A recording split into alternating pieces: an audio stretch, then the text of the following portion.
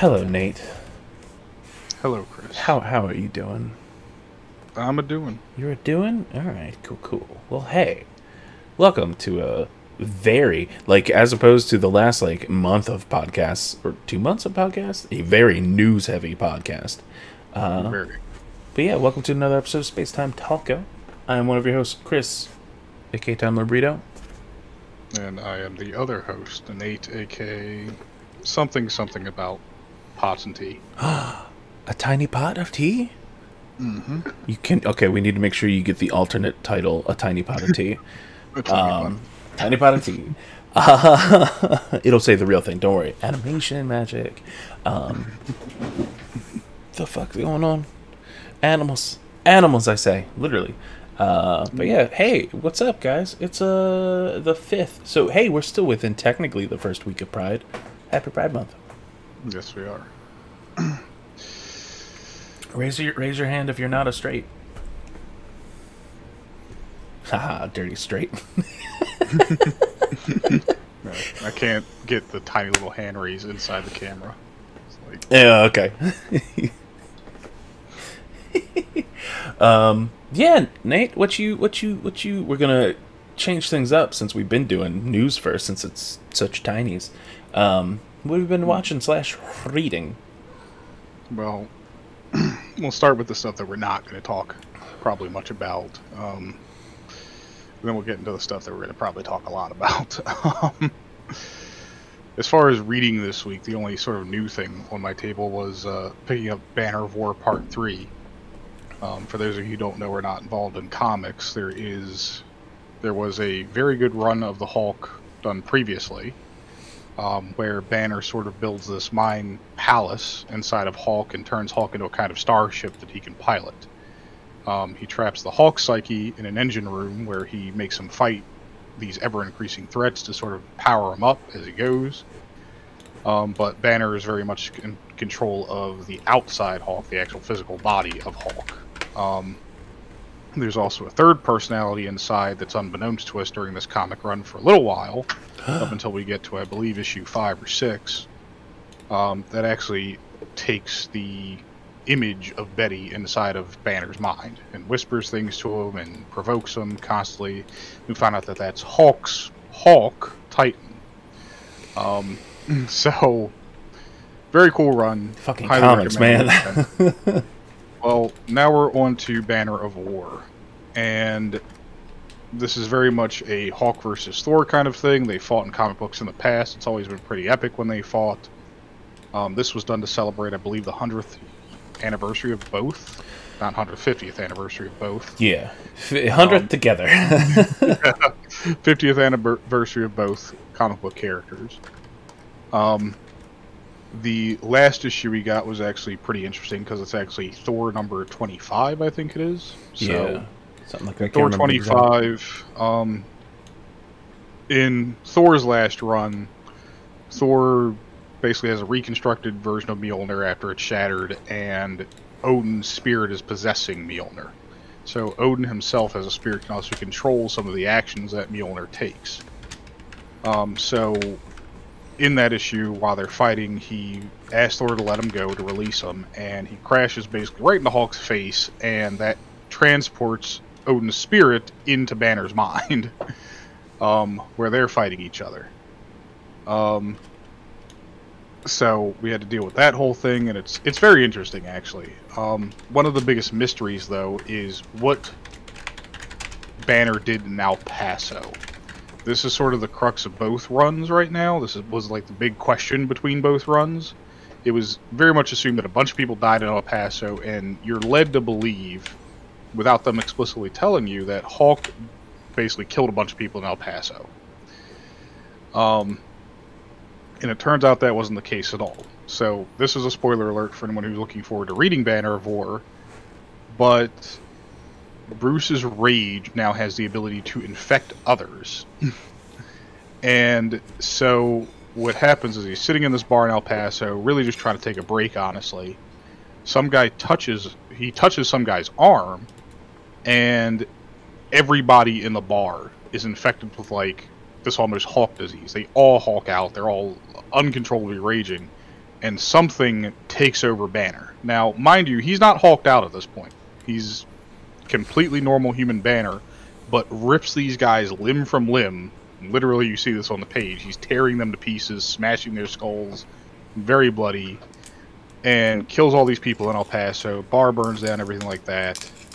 So, his motivation for doing this is finding out how to control that and why it's happening in the first place. The biggest spoiler in the last sort of page of this Banner of War Part 3 is Hulk basically explodes like a gamma bomb because he's got way too much gamma in him at the time, and that ends up infecting Thor. So we get to see Thor hulked out on the very last page, which is really cool. It's just Thulk. So they write Thor Smash on the page, actually. So yes, we get to see this sort of new side of Hulk, a new side of Thor, and we get to see some new strange things going on with Hulk's ability and persona. So it's a very much more... The story itself is very much more driven by Banner's trauma as a child that led him to becoming the Hulk in the first place. So it's less of, okay, we've got a big green guy and let's go and beat up. Let's have him go beat up a bunch of people, which it very much is, but it's also an exploration of Banner and Hulk's connection to one another and how that affects the people around them. So that's all I've got right now. Yeah, I gotta just start reading my comics. I'm so far behind on everything. It's one of those things, like, I have all that. I have everything that you were just talking about. I haven't read any of it, but I'm okay with knowing it, because it's also, for me, the main reason I picked up the entire run of Hulk right now is because of the artist. That has nothing to do with the story. I just hope that I'm also going to enjoy the story. It's kind of why I ended up getting sucked into the last run of Amazing Spider-Man. I can't remember his name right now. Ryan Ottley. That's it. Boom. Guy. He's the main artist for currently Hulk. Previously, one of the main artists of Amazing Spider-Man, but most well known for Invincible. Which, goddamn, people are ready for that to come back too. I'm sure they are. Oh, yeah. What? I won't spoil anything for anybody, but the second arc of Invincible kind of sucks. I wonder if they're going to change things. I hope so. I mean, because they already changed some things with, like, Seth Rogen's character. Al? Isn't it Al the alien? Al, yes. Alan the alien. Alan, yeah. Yeah, I don't know. We could see a whole lot of things. I want to say things, but I can't because of the fact that this is new content for other people. Even though the comic has been done for years, I'm not going to spoil anything. We don't have any spoiler warning for that setup, so I'm not going to. I can't get into specifics, but they do weird things with Omni-Man that I don't like. They do weird things with everybody. There's a whole story arc that people are worried that they're going to, and this is years down the road if they ever get to, like, end game stuff. But yeah, goddamn. So, okay, still on I didn't put it in here, still on my isekai bullshit. But I hit a point where I'm like, oh, I'm getting through all this shit, so I ended up finding something that's 190 chapters. It is I want to say newer, but it's 190 chapters. Series. It's also, I believe, on Webtoon. Through like the normal ways where people actually pay for their manga. There's a series called A Returner's Magic Should Be Special, and the whole point of it is, in this world, there's magic. Woohoo, magic! But with that magic, there are also these invasive situations called, I think, Shadow Realms. I've already forgotten because I'm horrible at remembering manga. Basically, they are at the end game. They defeat the final boss. They're like, good, we saved the world. Things will be better. And then something happens that they didn't know about, or they weren't sure that was going to happen. And they all die except for the main character, who gets sent back to the past, and now with all of his memories and skills for the most part. I think he he remembers his skills. I'm not sure if it's that he has the same power level. But he has to figure out a way to fix everything before it gets to the end of the world again. And it's really good. It pulls on your heartstrings a little bit, because there are certain things, like certain characters that he has grown in, like as friendships and these relationships with the future versions of them, that he knows he has to prevent their death and knows what's coming for them for the most part. I think it's technically in season 4. It's either 4 or 5 in the way that they've broken down the storylines. But they just started into the next chapter, or the next story arc, and I'm like, oh no, there's only like 4 chapters in this season.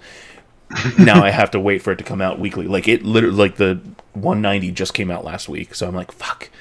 I feel like it's not as bad as One Piece. I didn't read 1,000 fucking chapters, and now I'm like, oh no, I gotta wait a month at a time, or a week or 2 at a time. But I like it. It was definitely one of the ones that I hadn't bookmarked it the entire time I read it, because I just kept reading it. And I finally hit the end, and I'm like, oh, gotta make sure I don't lose that. Saved it. Thankfully, like, throughout the last couple of chapters, it's like, hey, here's 2 other series that you might like if you like this one. I will say it's manga is not always diverse, and we know that. We've talked about that so much. It's just a bunch of white people. Yeah. I say white people just because it's set in a more European setting, feeling kind of thing.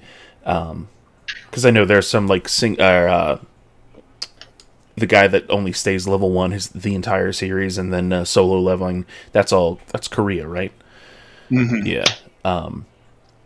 This has much more of a, like, oh, there's kingdoms and knights and all that shit, and it plays into the class system, which is basically their way of being like, hey, racism. Everybody's exactly the same race. Oh, you know what? No, there's barbarian race that are the not white looking people. I forgot about that. Of course. Yeah, you know. God damn. But it plays into the whole, like, oh, commoners can't be powerful. We look down on commoners. And it turns out a big part of that is because the commoners at one point started a revolution and murdered a shit ton of nobles. And I'm like, fuck yeah. Listen. Oh my god, this is completely tangent because, you know, I'm Harlot. Someone wrote their theory. Yeah. There was a tweet that somebody was like, oh, do you remember back at the beginning of COVID, where the American government basically was like, if you're old and you die, cool, that helps the economy. And I'm like, they're saying, like, this was a bad thing, and I'm like, you know, I also said that, but I also meant it as the Senate. I am the Senate. But no, that's good. I think I've started 2 other ones, just, you know, random shit. They're more webtoony kind of things instead of normal manga. I'm not going to touch on One Piece too much because we're at a really, really interesting point, and I'm just like, you guys are not ready for this stuff to be animated. I'll get there one day. Yeah, if you take some time off, if you dedicate yourself to One Piece, do you think you'll watch it or read it? I'll probably watch it. Okay. So here's the thing. I did used to read some One Piece because I used to get Shonen Jump in the mail. Oh. You can always get the app. Yes. Well, this is back when they were still shipping out physical copies of Shonen Jump. This is back when I was a little 11-year-old kid who first got into manga. Which, just as a reminder, we are now in our 30s, and this shit is still going. Yep. So I got a bunch of anime magazines actually in the mail. There's a box sitting, well, not anymore, but did you get? Maybe there was. I had a bunch of New Type magazines. New Type, that's it. And the reason I got New Type is they always came with DVDs. The DVDs, I love that shit. So this got me into a lot of actually obscure anime that wasn't shown off that much.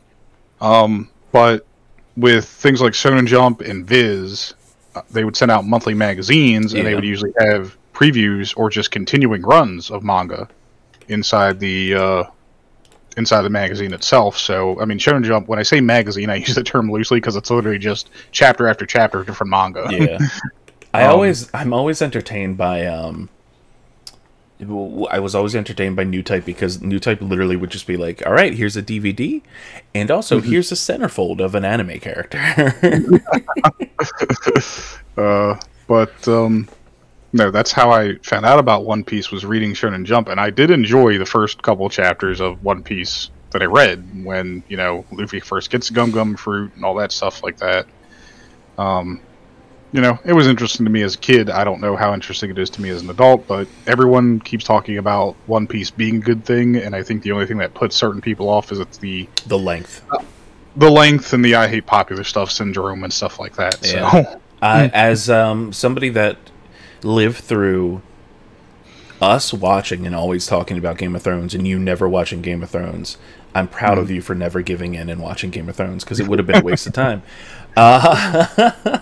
Well, that's what I've heard, and I'm sorry. The thing is when I would sit down at like other people's houses and they'd be watching Game of Thrones, I wouldn't tell them like turn it off or anything like that. I'd watch it with them, but whatever I watched of Game of Thrones, I never enjoyed. Yeah, because it tries to pull off like this weird sort of middle fantasy thing where there's these very real human beings that exist everywhere, but there's also dragons and stuff like that. Yeah, it's like, hey, this world has dragons and zombies, and everything else is relatively normal.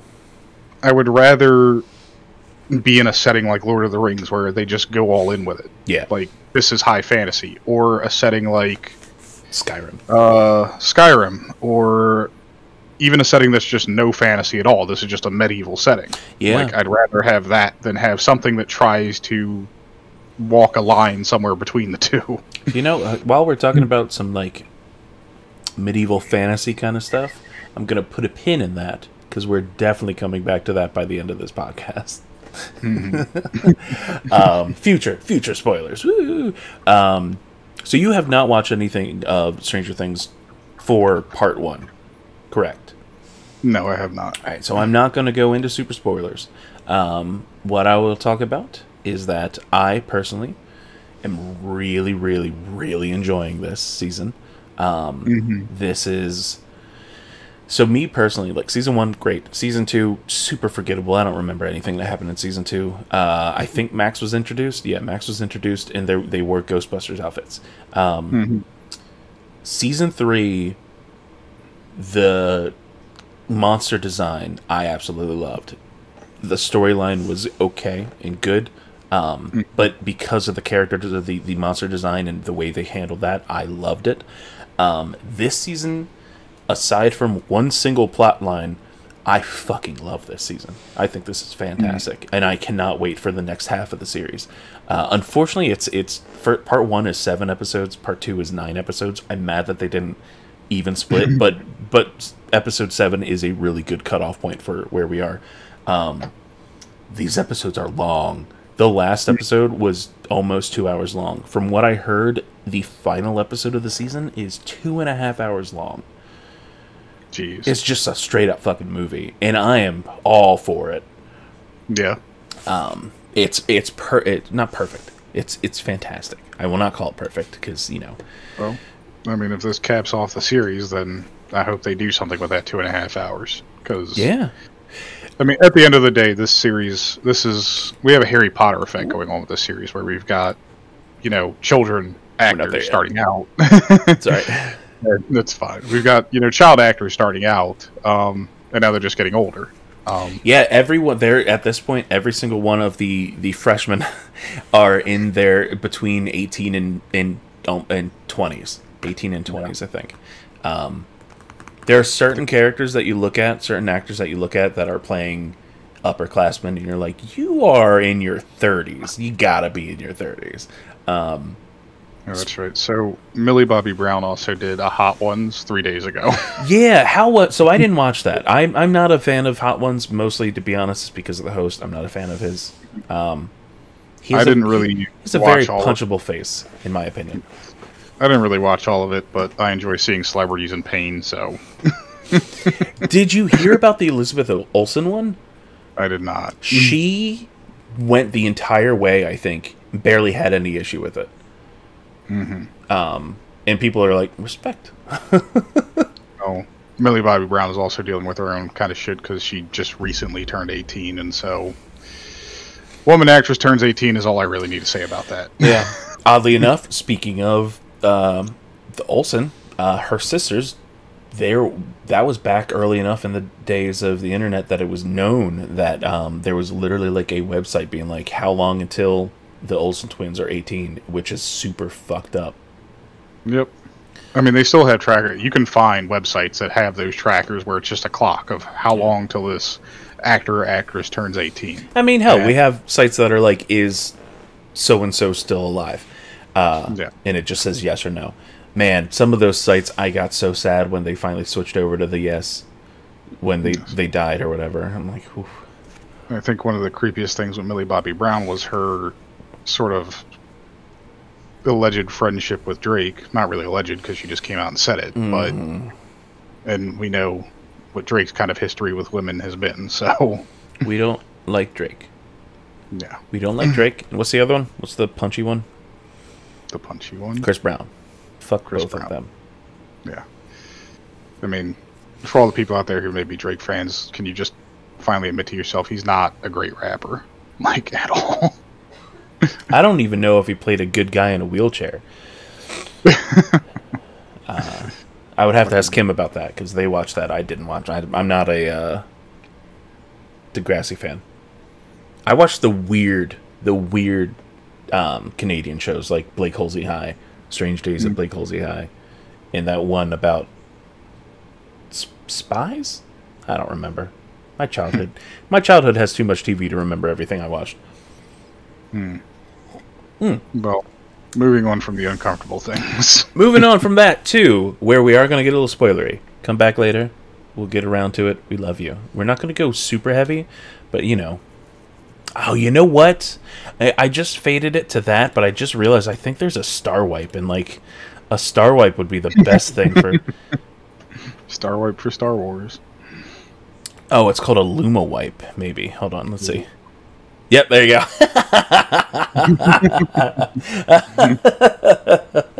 We're in Kenobi territory now. Spoiler territory. So yeah, it's so weird. It's only been 2 weeks and we're already halfway through the season. That's what happens when they drop 2 episodes in one day. Not even. It was like within a week, because Friday was 2 episodes and then that Wednesday was the next episode. But yeah, we're halfway through Kenobi, which makes sense since in the 3rd episode, spoilers, guess what? Oh, that's right. Our guy, I was going to circle it with my mouse, but you can't see that and neither can the stream. We already got our first interaction between Obi-Wan and Anakin, aka Darth Vader. So, well, I'll just say some things I already like about this series. Okay, can we agree, before we go too far, can we agree the best part of this entire series so far is little Leia? Well, yes. Okay, cool. So, I don't know where they pulled this child from. She's not a human being. I'm pretty certain of that. I have never seen a child actress, or actor for that matter, do as well as this little girl is doing. She's fantastic. It's like the perfect, like, because I've recently talked about how perfect the actress for Miss Marvel is. I believe it's Iman. Yeah, Iman Vellani. And I'm like, oh, she's perfect for this role. I didn't know I wanted this role to be filled. And I'm like, this is the most perfect casting Star Wars has, or Disney. I'm just going to say Disney has ever done in general. Well, it's one of those weird things where, like, with Iman Vellani, she's, an adolescent. So it's like she can be teachable and trainable as an actress. This girl's like child, it's a lot 10 years old, maybe. Yeah, a child is like a lot harder to do that with. And I really don't know how they pulled it off. Either this kid is a genius beyond her years, or they just have really, really good trainers for her. And it's amazing to see. I've never seen any child on screen ever pull off a character as well as she does. Mm-hmm. She still encapsulates what it means to be a child in the series. She's, full of wonder and curiosity and excitement, but she also is vulnerable and scared and doesn't know a lot about the world around her. No fucking way. She played, I didn't watch this, but she played Girl in Bird Box. Oh, okay. I did watch Bird Box. I didn't recognize her face. That's funny. Yeah, because they have the mask over their face. Blindfolded 90% of the time. No, but she's great. She's amazing in every single way. That being said, Ewan McGregor is still an amazing actor in his own right. And I appreciate that not only are they bringing Obi-Wan back in sort of this middle period between the prequel and sequel trilogy, because we all know Obi-Wan's ultimate fate, mm-hmm. but they're filling in these gaps for us in, current Star Wars canon. And it's important to fill those gaps in because the mainline Star Wars films have always been hero stories. Yeah. It's all about, portraying a single Jedi as this valiant savior of the galaxy, but not really dealing with the messy parts in between of what war does to people. Yeah. And that's, I was going to say, we see that, obviously, this is the first live action in between, almost, besides we're ignoring Rogue One, because that is a very focused story. But we've seen a little bit of that with a combination of Clone Wars and Rebels. But that scene in I believe it's the second episode, which is also... I'm blanking on names. Hold on. I don't want to not know names. Give me a second.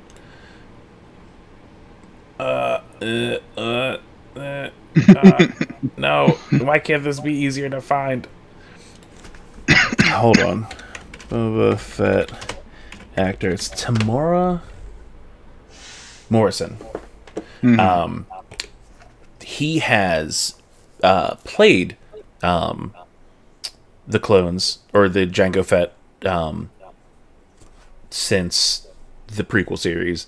This was the first time he actually got to wear the clone trooper suit. I think he had a whole interview where he talked about this was the first time he wore it as basically a homeless man.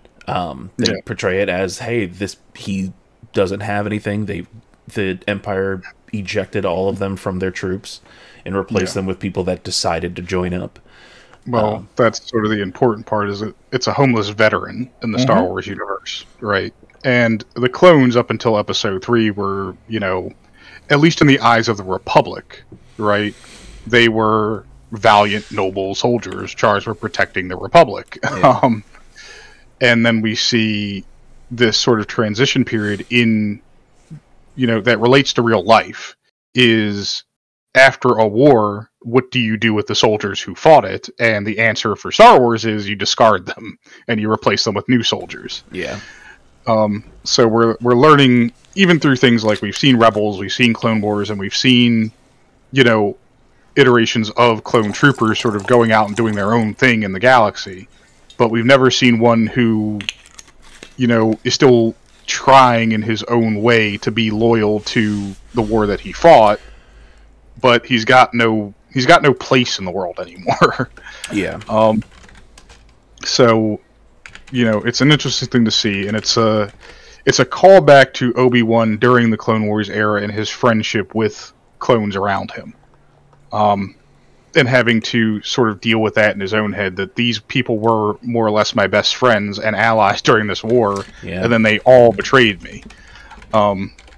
So but no fault of their own. As horrible as it sounds and sucks to say that, it's not their fault. They had no choice in the matter. Well, no, they had no choice in the matter, but it won't be until much later that Obi-Wan is able to even realize that. Yeah, I wonder if he even knows that. Well, I don't believe he knows. And the reason I say that is, at least in the first part of this series that we've seen, what we're dealing with is, for Obi-Wan, is his PTSD, basically. Yeah. we're dealing with this trauma that he's built up, his disconnection to the Force because of it, and his inability to live up to what he was taught his entire life. He no longer feels that he can be a Jedi anymore. And it takes a lot of things to even get him to reach out to the Force again. It takes Leia almost dying to get him to do that. It takes, him using, the first time we even see him use his lightsaber, it's purely out of panic, basically. He doesn't know what to do anymore. Like, you see him, even him holding it, he looks uncomfortable holding it again. And that scene in and of itself is interesting, because if you dig deep into Star Wars lore and extended universe stuff, is Obi-Wan is a master of, I believe it's Form 2 of lightsaber combat called Sorosu, but he also mastered, or at least came close to mastering, all other 7 forms of lightsaber combat. Oh shit, I had no idea about that. Well, he's the one in the lore who wrote the book on lightsaber combat for future generations. So Sorosu is defensive form. Yes. Sorry. Well, it's a defensive form. He's a master of defending, wearing an opponent out, and looking for an opening. This is sort of one of the reasons he was able to beat Grievous, who had slain tons of Jedi before.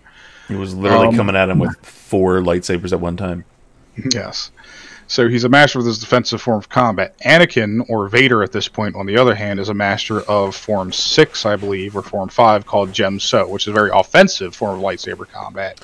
It's basically just trying to beat your opponent to death with a lightsaber. I'm starting to realize that I feel like the different breath techniques from Demon Slayer are just Jedi lightsaber forms. They basically are.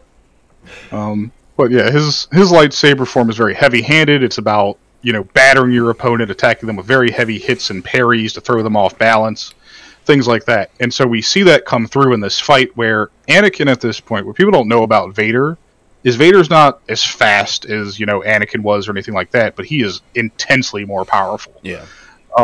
That's something we got to see firsthand with the end scene of Rogue One. And then even with this, with just him, again, like you said, beating down on a out of training or out of practice Kenobi.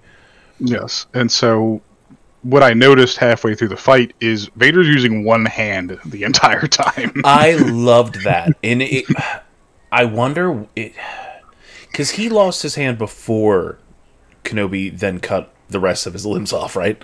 Yeah. And I'm like, is it the hand that he had, his remaining limb, basically? Was that the one limb that he used the most? I can't remember. I don't know. Kim wants to go through and rewatch the entirety of canon Star Wars, so I'll let you know later. I do know it's his right hand. I know that much, but yeah. He is completely destroying Obi-Wan in this fight. It's literally just him, like, it feels like he's just got one hand in the pocket being like, what's up? Oh, yeah. Well, I enjoy it as a thematic element as well, because it helps further cement Darth Vader as sort of that horror movie villain. He's a scary, scary guy. And we get to see that come through. That being said, let's not forget the rest of the cast. Well, I was going to say, before we get away from the Vader scene, I will say just the fact that he's straight up trying to murder him. He wants to inflict revenge pain, basically, where he stops him, he makes him lose his lightsaber, and literally drags him through fire as the first step in his revenge.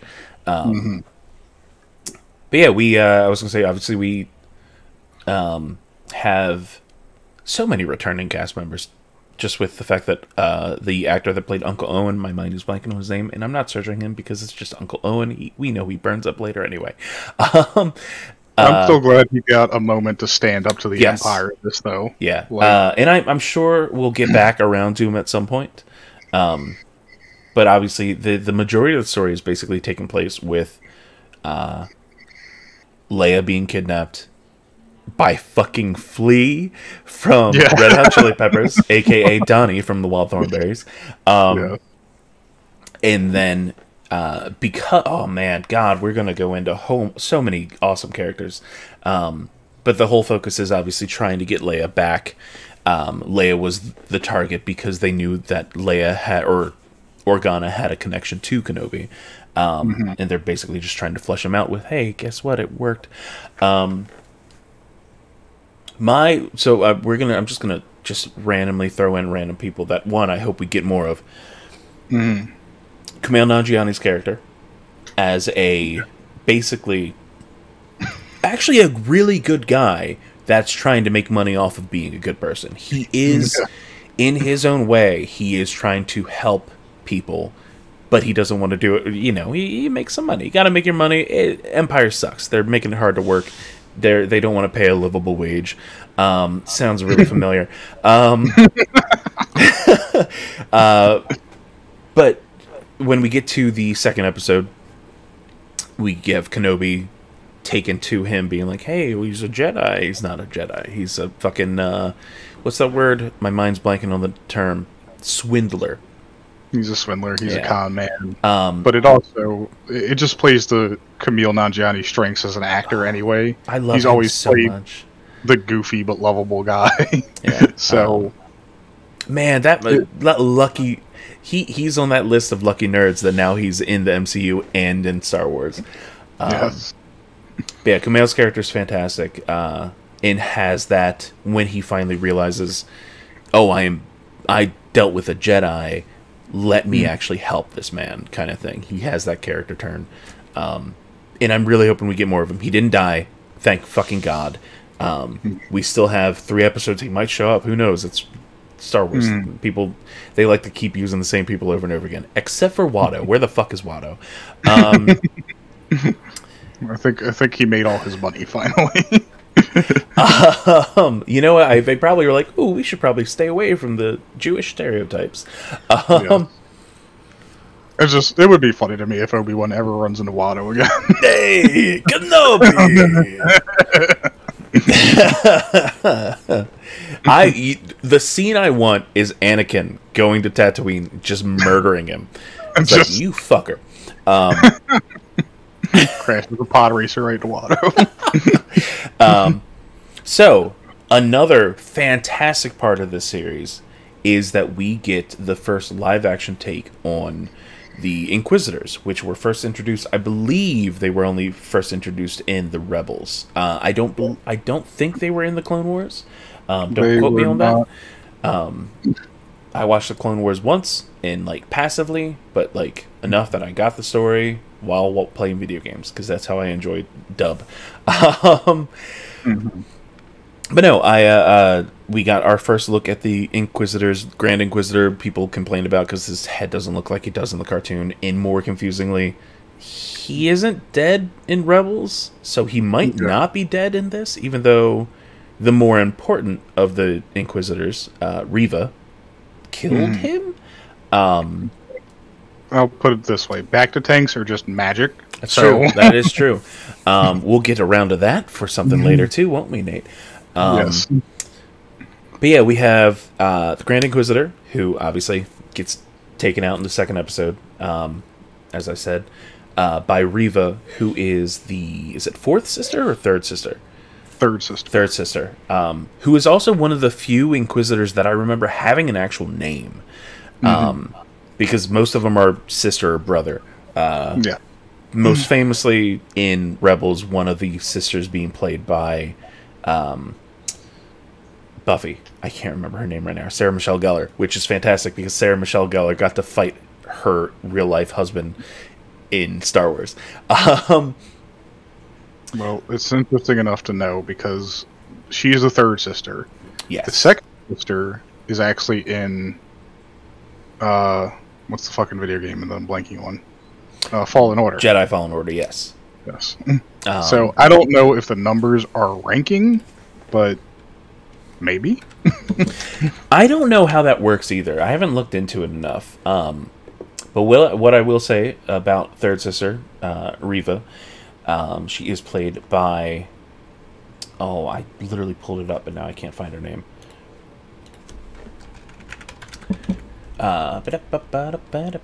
Moses Ingram, who, for the people that don't know, one, is the best friend in Queen's Gambit on Netflix. Highly recommend. Great show. Two, from Baltimore. Yeah. So we support our Baltimore people. You can hear it in her voice. You can. You 100% can. She's fantastic. she is the one that basically hired Flea. I won't call him anything but Flea because I don't know if he actually has a character name. To kidnap Leia, and sets everything into motion. She's the one that reveals to fucking Kenobi that Anakin's alive, which at this point he didn't know. And fucking Kenobi goes, like, fucks off to Tatooine, doesn't learn shit. Everybody else that he knew knows everything. But, like, he's just in the dark. He's just in a cave, cutting up some random sand meat, whatever. Who else? My mind's blanking on other people. Bigger characters.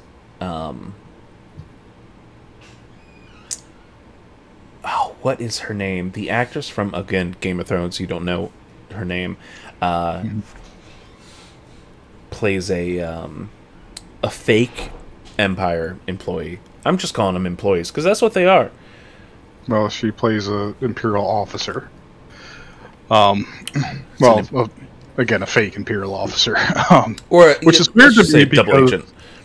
Yeah, I mean, Imperial officers always have their faces exposed, so, like, are stormtroopers just that dumb?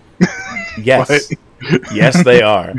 There's literally a scene in the 3rd episode where there are 4 of them sitting across from fucking Obi-Wan Kenobi, and they're like, we're looking for a Jedi. He's like, I have no idea what a Jedi looks like. He's like, oh, I mean, normally they look like exactly what you're wearing, but hey, you're stupid.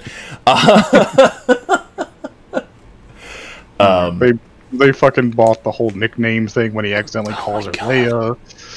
I'm like that. Oh man, like the idea of Star Wars making the prequel trilogy make you feel things, because there is good in the prequel trilogy. Overall, it's not the best.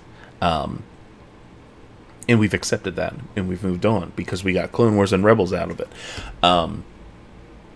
But that like, when he has those moments with her, like, you straight up are just your mother, or the moment where she turns to him as like, are you my dad? Are you, because you seem to be like, have these connections with my mom and blah blah blah blah.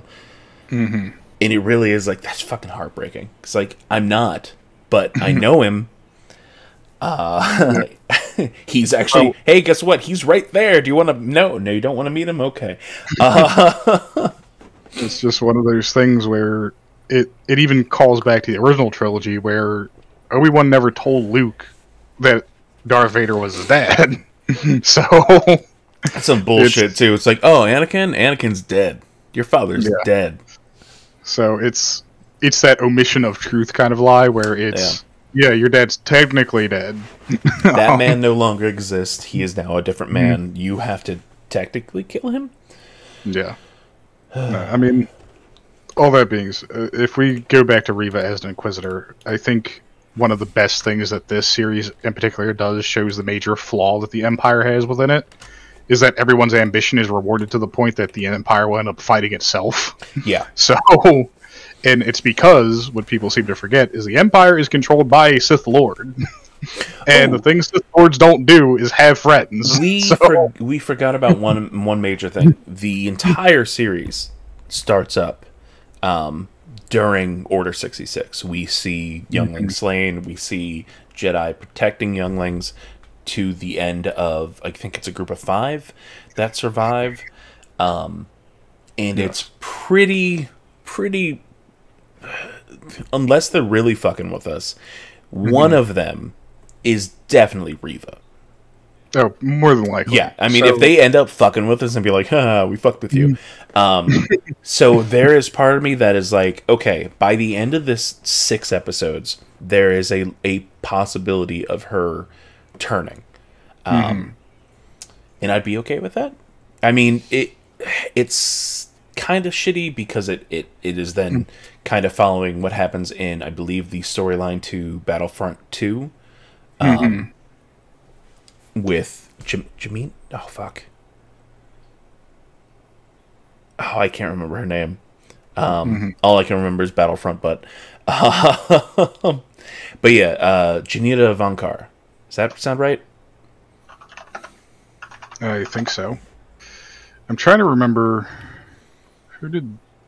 That's right. It was Quinlan. Okay, so yeah, there's a scene. Very quick shout out to Quinlan Voss. Quinlan Voss, is that correct? Yes, Quinlan Voss, who was a great Jedi Master in his own right. He was really he was a fucking badass. He was basically the whole concept behind Quinlan Voss is what if we took an Apache warrior and gave him lightsabers? 1000%. Yeah, he's even got like the face paint and everything on his character. Yeah. And he's a brutal fighter, and in the EU, there is several moments where Quinlan Voss does turn to the dark side. So, really? Yeah. Oh. So we may have that in store. I don't know if it was just fan service mention, or they're actually going to put Quinlan Voss in something in the future. Who knows? But he might have, I mean, obviously he has survived Order 66. Man, can we just talk about... I love the clones. The clones were very... very good at their job. They, like, unlike the stormtroopers, were good at shooting. They could take things down. They were winning. The fact that they couldn't kill all the Jedi, I'm like, all right, I'll give you a pass. They have magic powers. But yeah, there are a lot more Jedi around than I think anybody expected. Which is good. We get more stories out of it. Wait, why are you that? Why did you go away? I mean, the reason the clones are the way they are is the Republic was focused on having a more elite army than anything else, where the Empire shifted to just strength of numbers. Yeah. Throw enough shit at the wall until you get results. And that's even... there is a line with the Imperial officer who is the double agent where she says she joined up because she thought it was for the good of the people. And then, obviously... and this is... I like that we get that aspect of it. There are people that, you know, obviously we are watching the events unfold in the original prequel trilogy. We get to see that the Empire was never good. The people don't know that. The people don't know how fucked up everything actually is. So they look at it as, hey, this could be the chance for a different world. As much as the Jedi is sort of a mystery to most people in the Star Wars galaxy, the Sith are a bigger mystery. Yeah. And the reason why that is at the start of the Old Republic, nobody left really knew Sith existed. Yeah. The Sith by that point had completely fallen to disarray. And there were dark side users, there were dark Jedi still around, but no one truly claimed the title of Sith Lord anymore. It wasn't until Plagueis found Palpatine that the sort of idea of reestablishing a Sith Order began. And the entire reason we have Inquisitors instead of other apprentices or other Dark Jedi or other Sith is because of something Darth Bane had put in the Sith's sort of code about this rule of two thing. There's always a master, there's always an apprentice, and the apprentice should always be seeking a way to become more powerful and then take the master out. Yeah. The Sith have this sort of rule of strength thing. And so the idea is, okay, the apprentice kills the master, takes on a new apprentice, and so on and so forth. So the Inquisitors are dark side users, and some of them are even what you may call dark Jedi. And that's what brings it full circle back to Reva, is a lot of the Inquisitors are former Jedi. Yeah. And you actually learn, you learn a little bit in this, but specific story arcs in Rebels where you find out that the Inquisitors not only are hunting down the Jedi, but also trying to find any Force-sensitive people, mostly children, so they can indoctrinate them from a young age. Which, I mean, hey, it makes sense. Look at fucking the world. Yeah, so overall with the show, I'm loving it. I think we've talked about in general, Disney TV Star Wars has been great. I still wish we would have gotten an actual full season of Book of Boba Fett instead of Book of Boba Fett that turned into Mando 2.5. Yes. But I think this is great. I love, like we talked about, filling in the blanks, learning things in between. I also love the idea of, I would love by the end of this, they won't do it, but I would love by the end of this, Obi-Wan being like, fuck, I should have taken her, I should have trained her. Because, like, you always already see her, like, her just navigating the forest. She's capable as a child. Very intelligent as a child. She's not worried about going to get fucking power converters from Tashi Station. And I mean, that is one of those things where I guess technically you didn't need to, because she went on to be the greatest general in the rebel army. Well, I think it's this. We have her filling in. We know her role in the overall story. In the sequel trilogy, they kind of retcon that as, okay, well, at a certain point in her life, she did train with Luke to try to, learn some Jedi stuff, which isn't a totally bad thing in and of itself. No, and I'm pretty sure in the original, before it became Legend, I'm pretty sure in the expanded universe that was a thing. Yes. I mean, she has to be Force sensitive. Not just because of who her father is, but because of we have that in Empire. I believe it's Empire, where she's like, oh, hey, he's dangling from the bottom of the fucking... Here's the trick that Star Wars likes to play on people with the Force, is that everyone is Force sensitive. It's just everyone has a different amount. The power level? Yes, they have a different amount of control over the Force itself. The reason why... Well, no, it's not about midichlorians, but the reason why people like Darth Vader and Sidious are so powerful is because the dark side is all about controlling the Force. It's not about recognizing the Force as this all-encompassing thing. It's about recognizing that, but then trying to basically subjugate it to your will. Jedi are more about, of course, letting the Force flow through you, not really trying to put your own influence on the Force, things like that. But the Jedi also have their own fuck-ups. The reason why we deal with the younglings so much is because what people have to understand about the way the Jedi Order was built is these children were basically abducted from their homes. We even get a moment about Obi-Wan talking about the fact that he can't really remember his parents.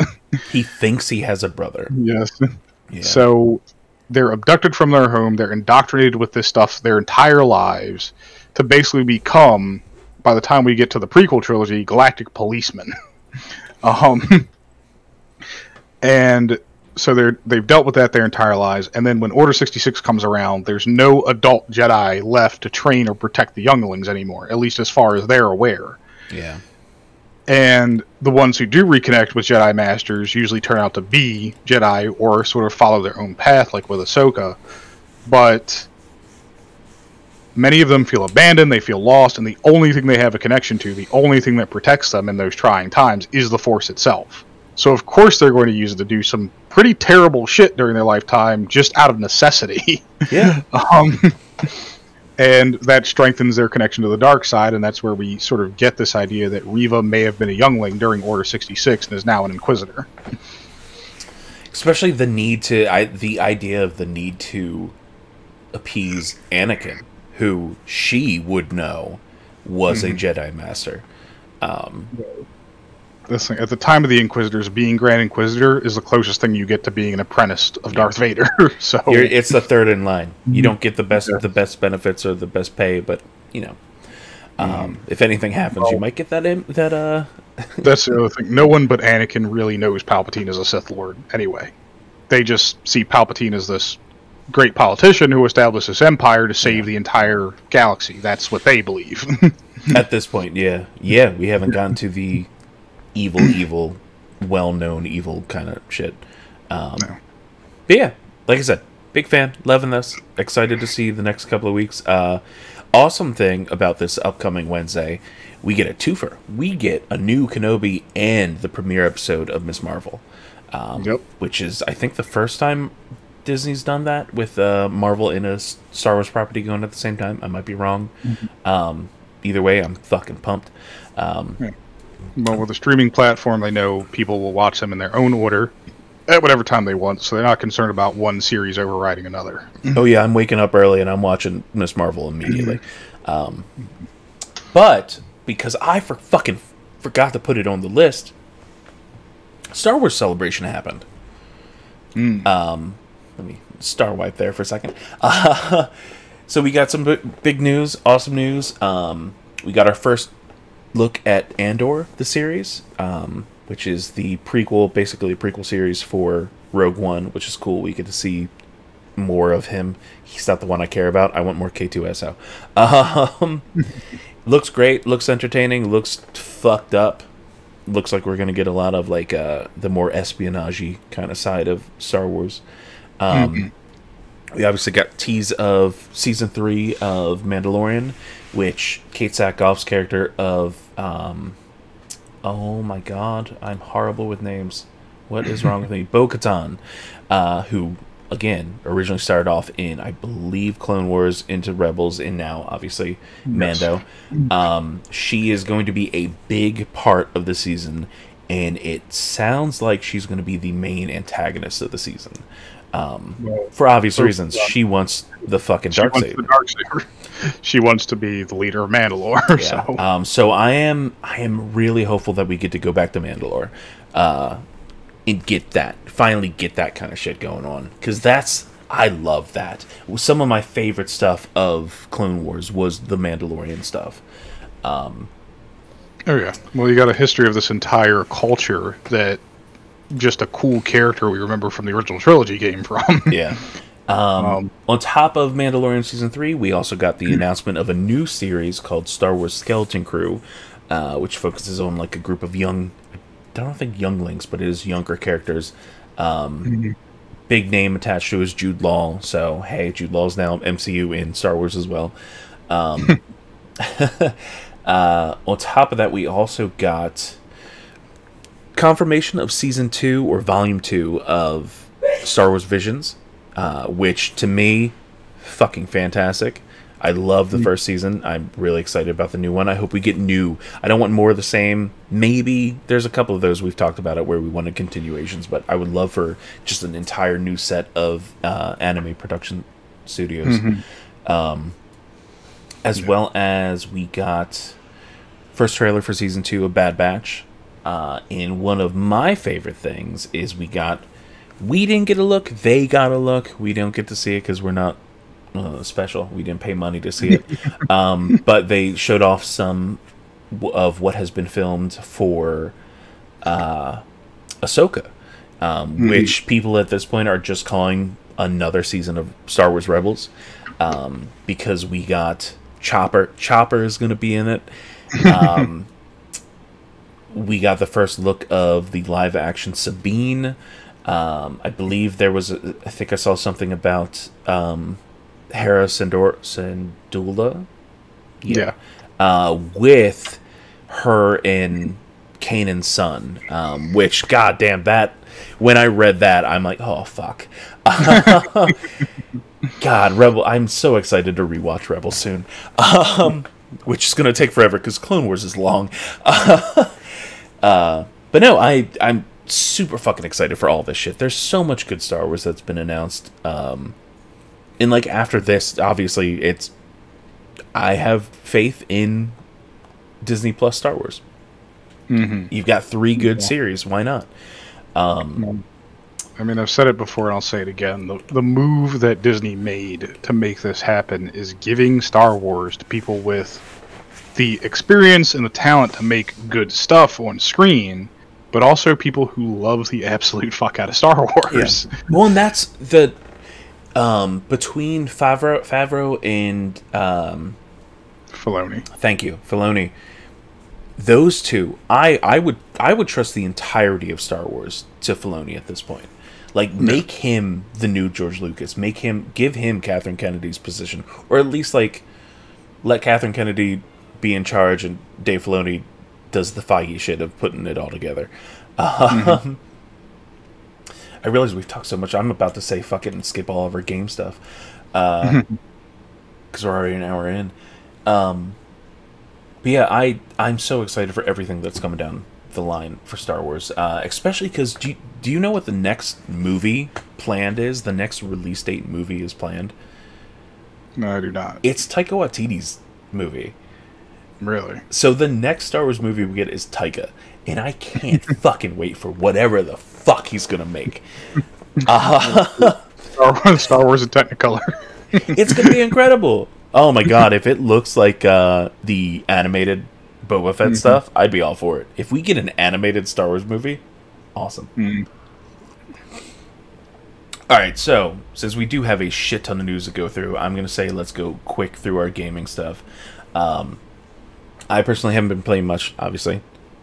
Still trying to figure out the good balance between work and at-home stuff. But I did play a good bit of Soda Dungeon 2, which is a free-to-play, just one of those clicker games. It's relaxing. It's fun. You literally are like, hey, build up this bar, get heroes, fight the Dark Lord, rinse, repeat kind of shit. It's fun, free, right on Steam there for you. Another technically free, if you are a Game Pass subscriber, is Loot River, which, think 2D Dark Souls-y, where your progression throughout the world is you are able to shift these floating platforms, and that can be used to, hey, your platform is on fire, but you can jump onto another platform full of enemies, have that fire lead onto that platform, jump onto another platform, and scoot away while they burn to death. One of the mechanics of the game. But it is very, like, I'd give it more of a Dead Cells kind of vibe because of the pixel style. I love it. I played for like a couple of hours yesterday. Didn't get far because I'm horrible at those games. I'll eventually get there. But it is still a roguelike where it is every time you die, the entire world is different. You have to find different paths. I highly recommend it. And again, it is on Game Pass. And just because we love it, we've talked about it enough, Devolver Digital published it. So, what you been playing? You fucking, I'm thrown off by this thing that the first thing you listed here. You fucking played Fortnite? So here's the thing about Fortnite is they introduced a couple seasons ago a no build mode, right? Oh, it's great. It's not even, it was just last season, I think. I believe so. It was last season. Well, it's a permanent playlist option now. And so my buddy James, who I play a lot of stuff with, wanted to play Fortnite, so I got back into it. And no build is fantastic. It removes the one annoyance I've always had with Fortnite Battle Royale, which is I shoot someone literally once with like a handgun, and the next thing you know, they built a 50-foot skyscraper around themselves. And it's just annoying. It's more controls to deal with. It takes away, at least for me, some of the important things about Battle Royale, which is awareness and positioning, because it doesn't really matter when you can just build a fortress around yourself in like 30 seconds. Yeah. I forgot I actually gave that a shot and gotten like third or fourth place. So it's annoying to me. I have 2 total wins out of the maybe 25 or so games I've played of Fortnite recently. But I got back into it, and they just came out with it. When I tried to log in last night, I got a to be continued screen, and I was wondering what that was about. Like, it wouldn't let me play the game. You just waiting to load into the next season. Yeah, so it was the transition time between the next season, and now we're on Chapter 3, Season 3, which is called Vibin'. Vibing? Yeah, it's called Vibin'. I heard that The Rock is in it or something, or still around or some shit. I don't know about that. But it's basically the entire island is turned into one big party/rave kind of deal. They added some cool things to it. There's a whole new biome now around what's called the reality tree, which, I mean, just call it the world tree, honestly. But you can get saplings from around this tree, and you can plant them. And what's cool about planting the saplings is they grow between matches. So what happens is you'll plant one, and if you come back to the same exact spot during a different match, your sapling is still going to be growing there. And what you can do is pull weeds around the sapling between the matches. Now, you can loot it right away if you want to, and it'll give you some gear. But if you keep it growing between matches and keep weeding it, you can get all the way up to mythic gear from a sapling. So it incentivizes players to keep coming back and keep revisiting the same area over and over again between matches. They brought back one of the most fun vehicles in the game called the Baller, which is just imagine the sphere things from Jurassic World, but with a grappling hook attached to them. So it feels like you're playing as Hammond in Overwatch, more or less. But they also added a big-ass roller coaster track that goes around the mountain in the center of the map. Really? So you can roll these things on. Yeah. Holy shit. They added the ability to mount wildlife in the game, so wolves and boars you can now ride on. You can also fight from atop those mounts as well. Do all the same actions you would do on foot. And they added 3 new weapons. The Hammer Assault Rifle, they added a 2-shot shotgun, and they added a new Marksman Rifle, which is like a DMR style thing. Your wife just put water in your face. I need water. I also got to hydrate in chat, so thank you, Dominican. So you've got some new weapons, and then a bunch of stuff in the Season Pass. I didn't remember that I was subscribed to Fortnite Crew. Have you been paying money? I've been paying money, but when I came back a couple weeks ago, I had thousands of V-Bucks. And Kim says hi. Hi, Kim. I had thousands of V-Bucks. I had all this stuff that I didn't even know I had earned. And with the Fortnite Crew, you, of course, get access to the Battle Pass as well, automatically. The new Battle Pass has some pretty cool characters and rewards in it. Indiana Jones is actually coming to the Battle Pass later on. Ooh. When is that supposed to be coming? Everything that's upcoming in the Battle Pass is 18 days from now. So the reason I ask, this is playing into something in the future. Obviously, this coming weekend we have the Xbox Bethesda showcase, and one of the games that people have been wondering about is the fact that there is supposed to be a Bethesda Indiana Jones game. Yeah, okay. So I wonder if that is kind of planned around, maybe not super close, but like the fact that it's so close to that, I'm very interested. Yeah, I mean, it could be. Well, the Battle Pass itself is capped off. The last reward you're going to get in this Battle Pass is Darth Vader. So you get Vader, you get... that's right, they're Stormtroopers, right? Yes, there are Stormtroopers already in the game. There's a lot of Star Wars characters already in the game. Play this game. You get Darth Vader, you get an Imperial March emote to go along with him, which is really cool. His drop effect is a bunch of TIE fighters flying around him. So is his glider a TIE fighter? His specific it's not a TIE fighter, it's the Lambda class shuttle, which is the Tri-Wing. So, okay, that's interesting. Yes. Now, the reason that they start with the last season, you also got Obi-Wan as well. So these characters don't come with lightsabers, because lightsabers were a special weapon in a Fortnite event at one point. So they're reserving it for future special events. So no lightsabers as harvesting tools in the game, but you do get some unique stuff to go along with them. With this one, you get an Imperial Sigil, which is just a staff with the Imperial logo on top of it.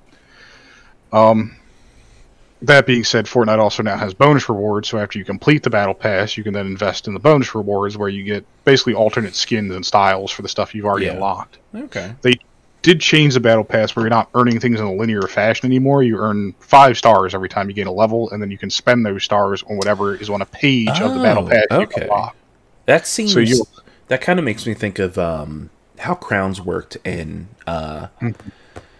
Fall Guys, where you could be like, hey, save up the crowns, use these crowns on specific whatever's out right now, which I don't think we ever covered, but with them going to free-to-play, they've completely changed that system. Yep.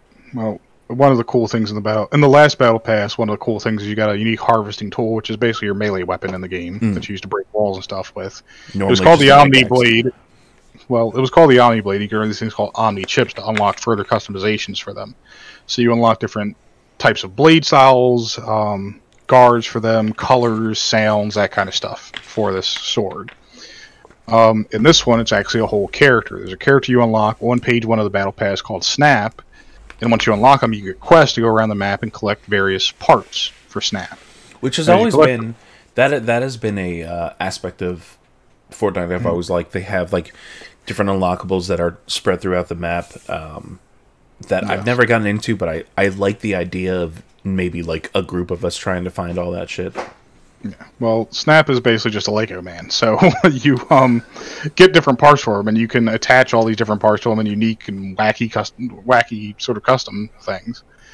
So that's neat. Other than that, I mean, Fortnite is still Fortnite at the end of the day. It's still a fun game to play.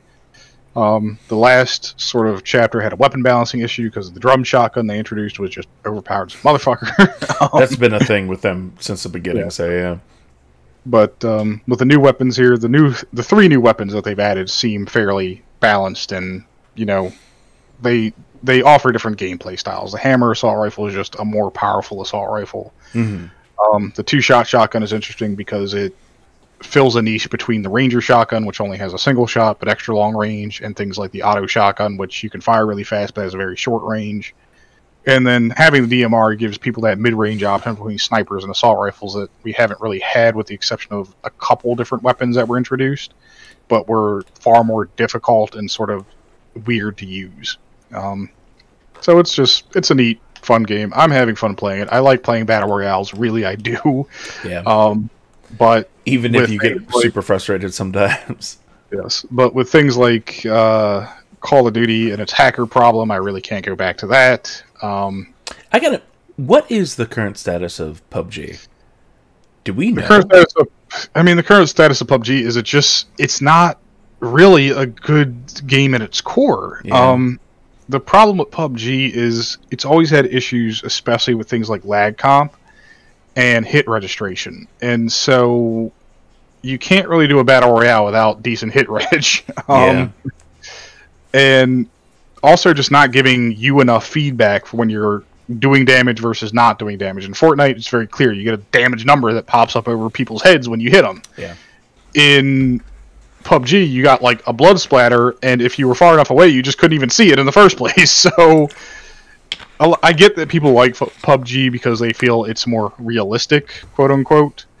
But Fortnite is just fun at the end of the day. So we've talked about in the past that I have been re-listening to older episodes.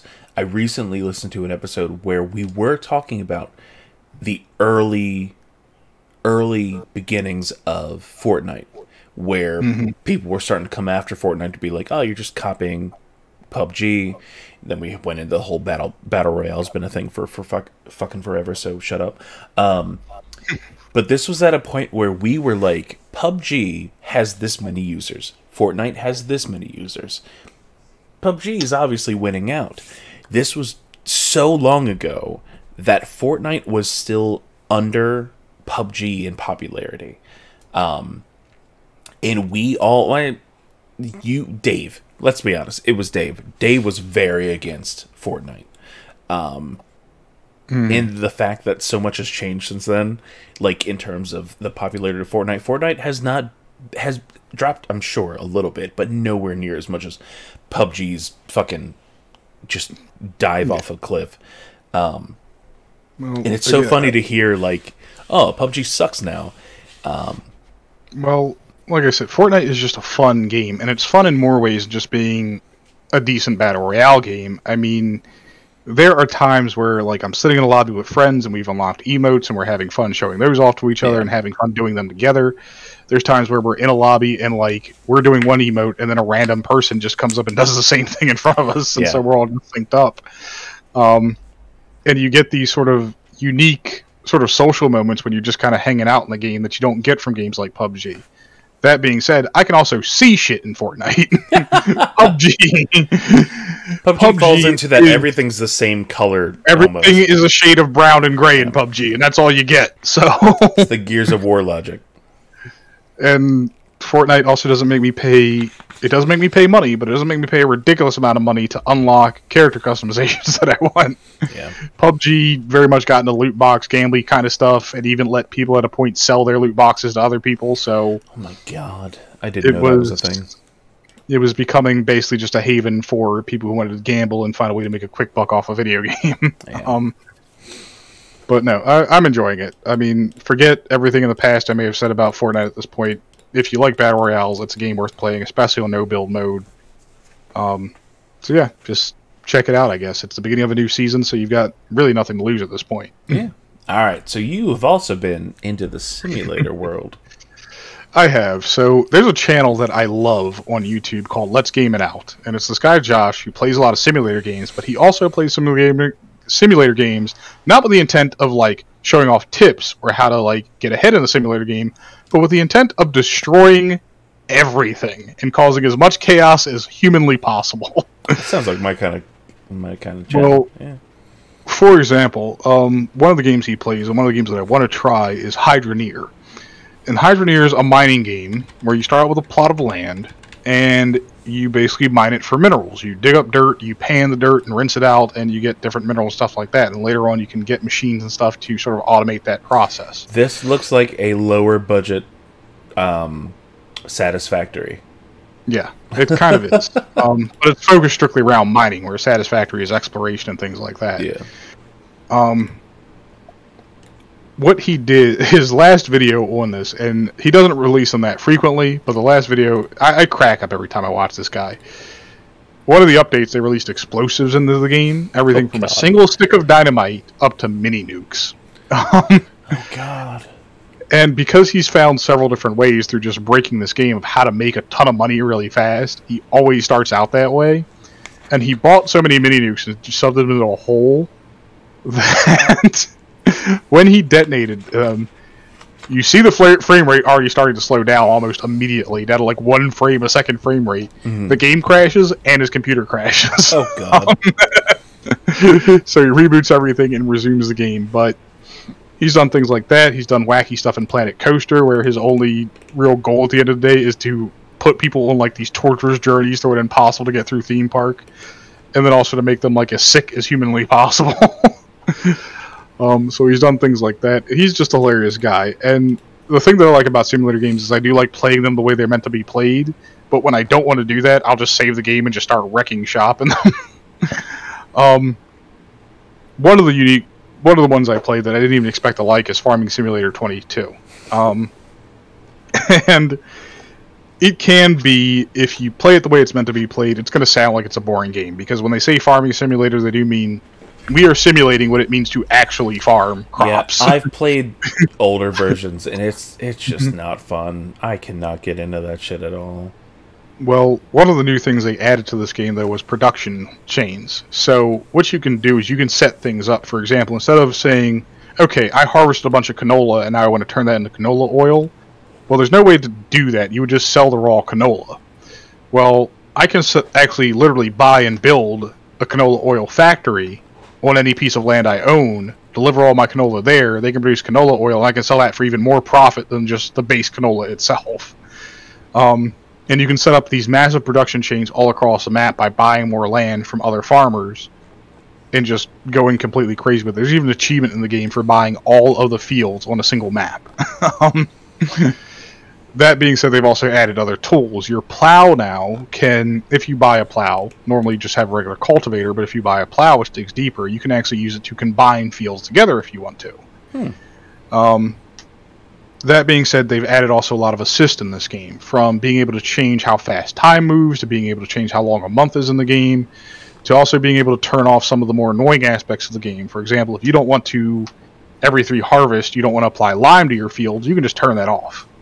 If you don't want to ever use rolling on your fields, you can turn that off. If you don't want to have to weed your fields, you can turn that off. So you can turn a bunch of stuff off to make the game easier for you to get in at the beginning, and then gradually turn that stuff back on if you want more of a challenge later on, and use more of the tools. You also have contracts in the game where a farmer on your map will give you work to go do in a specific field. And the unique thing about the contracts is you can use the own tools you have at your disposal, or you can just lease the tools from the shop. And this gives you a way of saying, hey, the tutorial told me what that tool does, but I've never actually seen how it works. So you just go and do the job for somebody else, and you immediately have an understanding of how that tool works. Like, I had no idea what a tedder actually did before I used one on somebody else's field. And it just flips grass over to dry it out.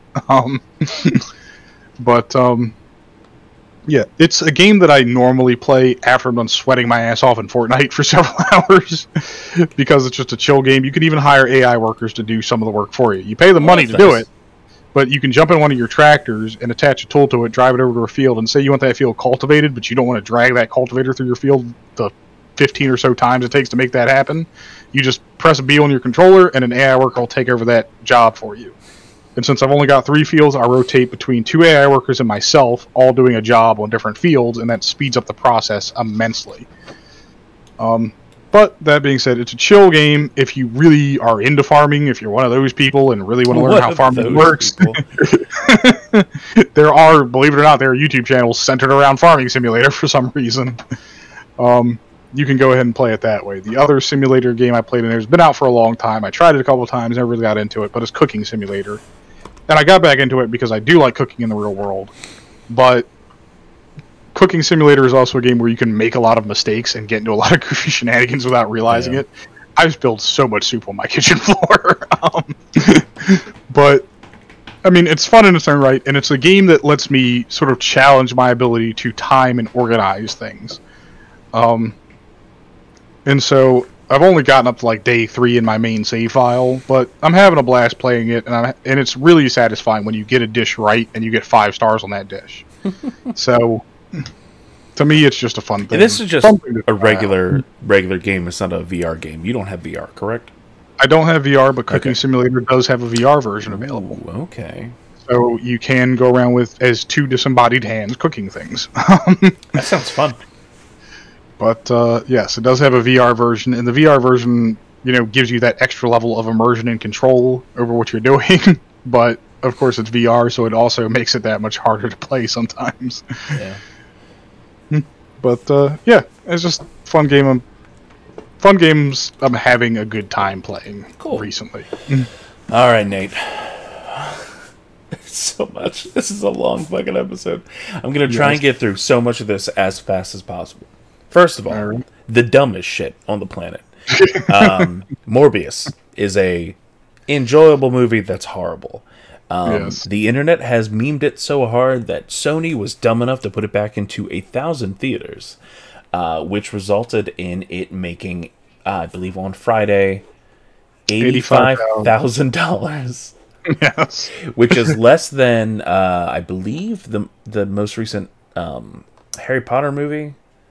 That also isn't doing. I mean, it's been out for months now. Wow, what the fuck? I made a joke tweet the other day where I'm like, "What are we trying to get them to just spend the money to realize that they've lost so much money that they need to sell Spider-Man to Marvel?"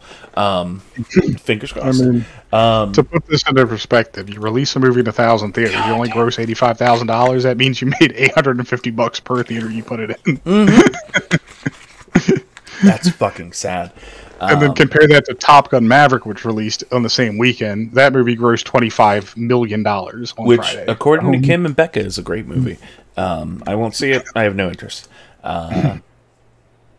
Star Wars, back on Star Wars, and we were talking about Back to Thanks, announced and showed off the first trailer for Star Wars Jedi Survivor, the sequel to Star Wars Jedi Fallen Order, right? Yeah. Yes, we're continuing the saga of Cal Kestis. Hey, and Beatty. Yes, anyone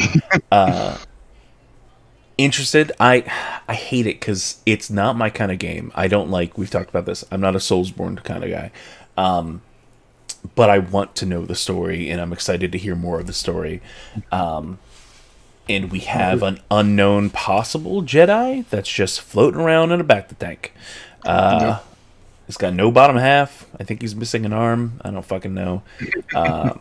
Looks cool. No gameplay. I don't believe any gameplay yet. No gameplay with turn off, but is it a 2023 release date, I believe?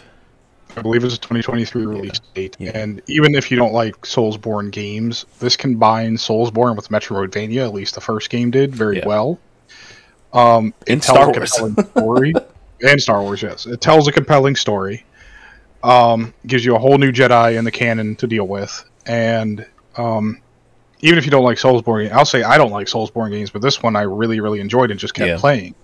Because the punishment on death isn't as severe as other Soulsborne games, and it does have difficulty selection, so you don't have to play it on Dick Puncher mode. Yeah, so. This is also by the developer of the Titanfall games, correct? Yes, it's by Respawn Entertainment. Yeah. So, which it also you definitely see in the wall running.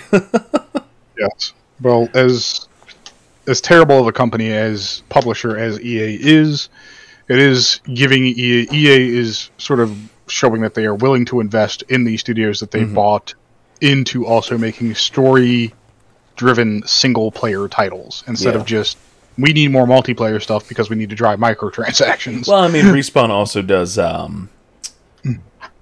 Apex Legends, so I think they got that covered too. They're like, hey, you're making us a shit ton of money off of Apex.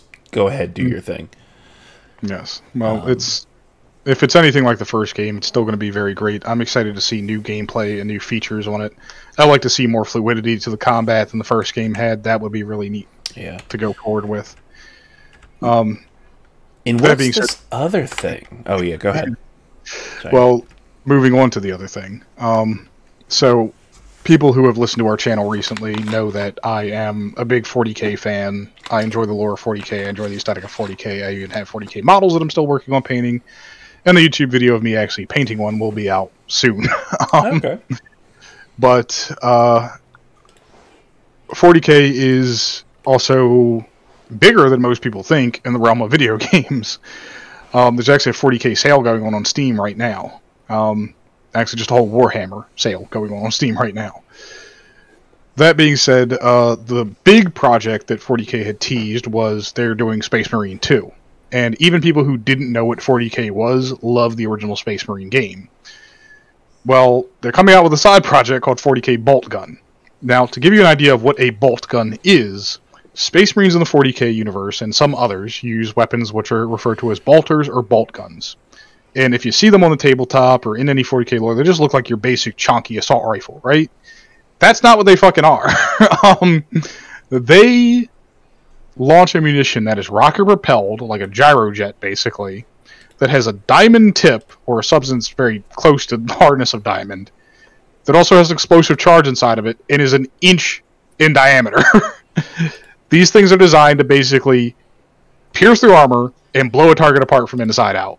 That's how ridiculous the universe of 40K is, that human beings need this weapon to fight anything else that they're going up against most of the time. 40K Boltgun takes that and turns that into classic Doom. So it is a classic Doom game with a bunch of different weapons from 40K lore. And that's really all it is. That's all I could really say about it, because there's nothing else to it. It's classic Doom in 40K. And that's all you get out of it. It looks amazing. They even hired like a metal composer to do like classic 8-bit digital music for it. Like digital metal music for it. So it's going to stick very close to its, inspiration, which is classic Doom, but it's not Doom Eternal, it's not Doom 2016, it is classic Doom in 40K. And I don't know, I think it'll at least be a neat and fun thing to play for people who enjoy the aesthetic of 40K, but, also love Doom. Yeah. Yeah, that sounds fun. 40K Doom. I might, if it ever ends up on Game Pass, I might check it out. Yeah. All right, so obviously there's one smaller thing and then two bigger things. One much bigger than the other. But hey, we got our first IGN got our first look at Sonic Frontiers, the new upcoming open world Sonic game. What I have taken from it, they've done some regular general gameplay of like traversing the worlds, or the world that we've seen, and then combat. It's very pretty. I like the look of it. I enjoy the combat. The combat seems interesting and different from anything in past Sonic games. Much more like actual fighting instead of just, hey, jump on this guy. There's like puzzles set up throughout the world, which make me think of the Korok puzzles throughout Breath of the Wild. But overall, from what we've seen, I'm not sure if the world that they showed is like the actual end game of what's coming out, or if it was, hey, this is what we're showing as like the demo first look world. Because it feels very empty in almost like the test world kind of thing. Like, I'm really interested in this fucking game, and I want to check it out, but it seems... I'm really hoping we actually get an actual game. Like, hey, here's a level 1, or here's world 1 kind of playthrough. Because it just seems I guess demo-y, testing. Yeah, I have it saying testing area. It just seems off. It does seem like a test environment. The only thing I can really say about the look of the test environment is, and this goes out to anyone who works on open world games, please stop making your maps look like the silent cartographer from Halo. Oh, and that goes out to Halo as well. It really does. Yes, and that goes out to Halo as well, because you know what you did with Infinite. So made one giant silent cartographer level. Yes, like, please stop making it. I get the idea of, okay, there's nature here on a forgotten world and also hidden technology. I get the appeal of that, but do it in a different style, for the love of God. Yeah. And also, I guess to the people working on this game, please make Sonic faster. He moves far too slow in this.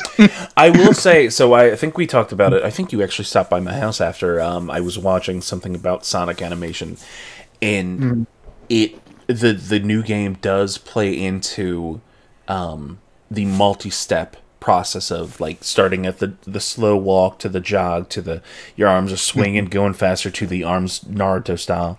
Yes.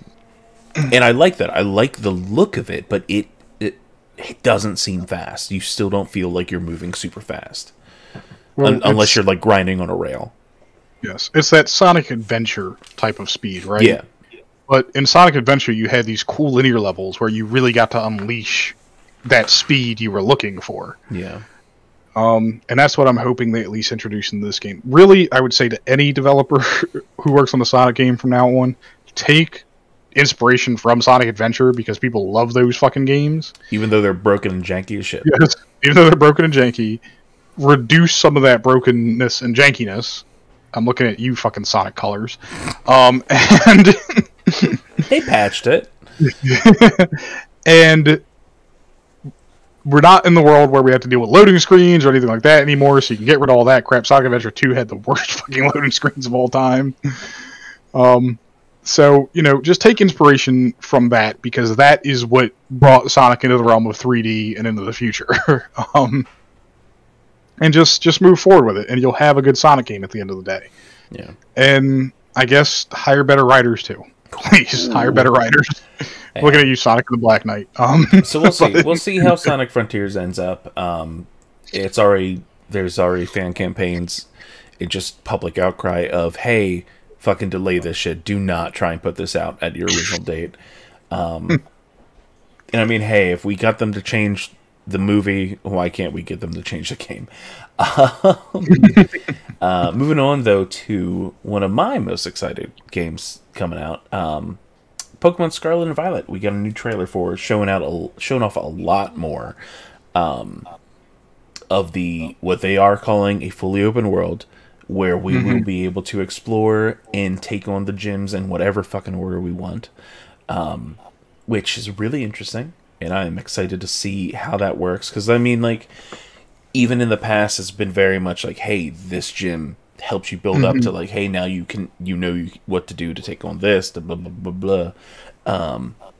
So it's interesting to think of it more of, like, again, I hate to say Breath of the Wild, but it is Breath of the Wild open, let you do whatever in whatever order. Yeah.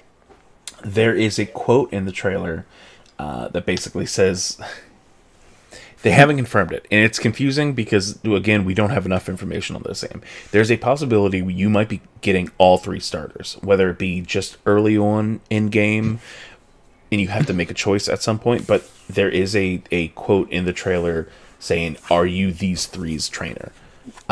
Specifically talking about Fuecoco, Quaxley, and Sprigatito, yeah. Weedcat. I would be happy to have all three starters, because it takes me back to the days of red and blue and gold and silver, where you would pick a starter, your rival would pick a starter, and then there's one just abandoned Pokemon left on the table forever. Well, because like, my mind always goes to Pokemon Yellow, where, yes, you start out with Pikachu. You basically play as Ash. You get Pikachu, and then you eventually get all three of the starter Pokemon as well. Yes. And that seems really fun, and I like the idea. And if not, at least make it so you can actually fucking get the Pokemon. Because, hey, guess what? These aren't the only the only versions of these fucking starters. They should still exist in this goddamn world. Well, that was always a weird thing about the OG Pokemon games is Professor Oak gave you no inkling that the Pokemon he was giving to you as starters were like rare, right? But then you slowly come to realize throughout playing the game, these are the only Pokemon of this species in the entire world right now. No, there are no other Charmanders and Bulbasaurs because, you know, I always had Squirtle.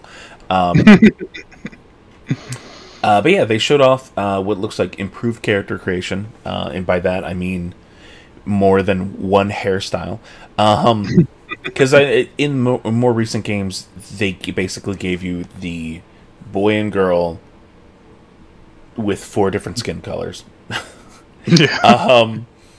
And then literally one haircut. And from what we've seen in the trailer, it looks like there might be a little bit more diversity to that, which would be nice. You know, it's only been fucking 25 years. But with that comes also multiplayer, which, again, not much information besides the fact that you can play up to 4 friends, play in the same world up to 4 friends.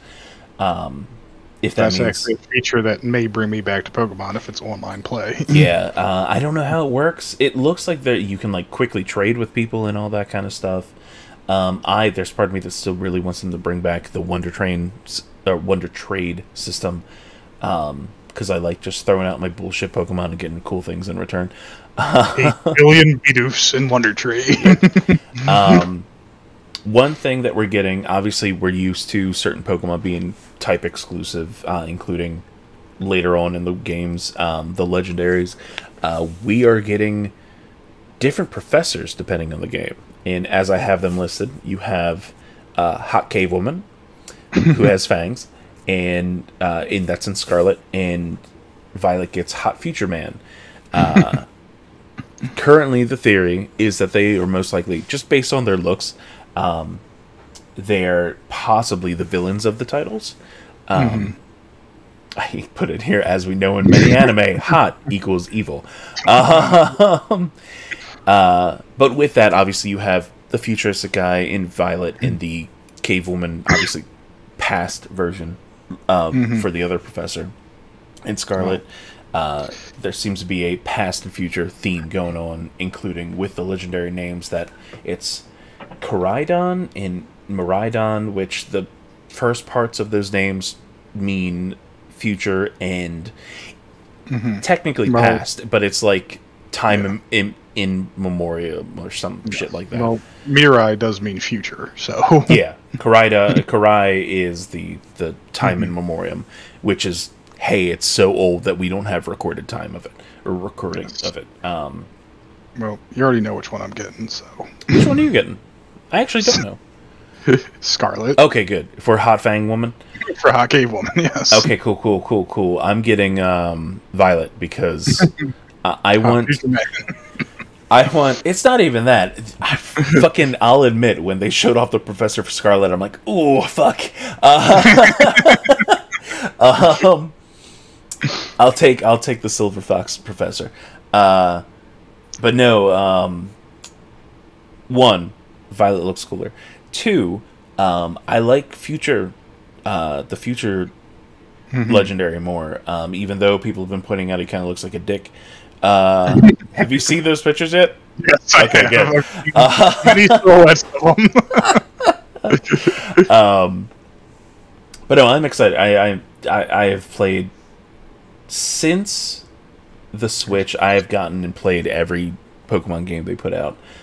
There was a good chunk on the handhelds that I stopped just because, again, old eyes. I'm an old man. It hurts to look at a tiny screen. So these are basically Chinese dragons in Pokemon style. Yeah.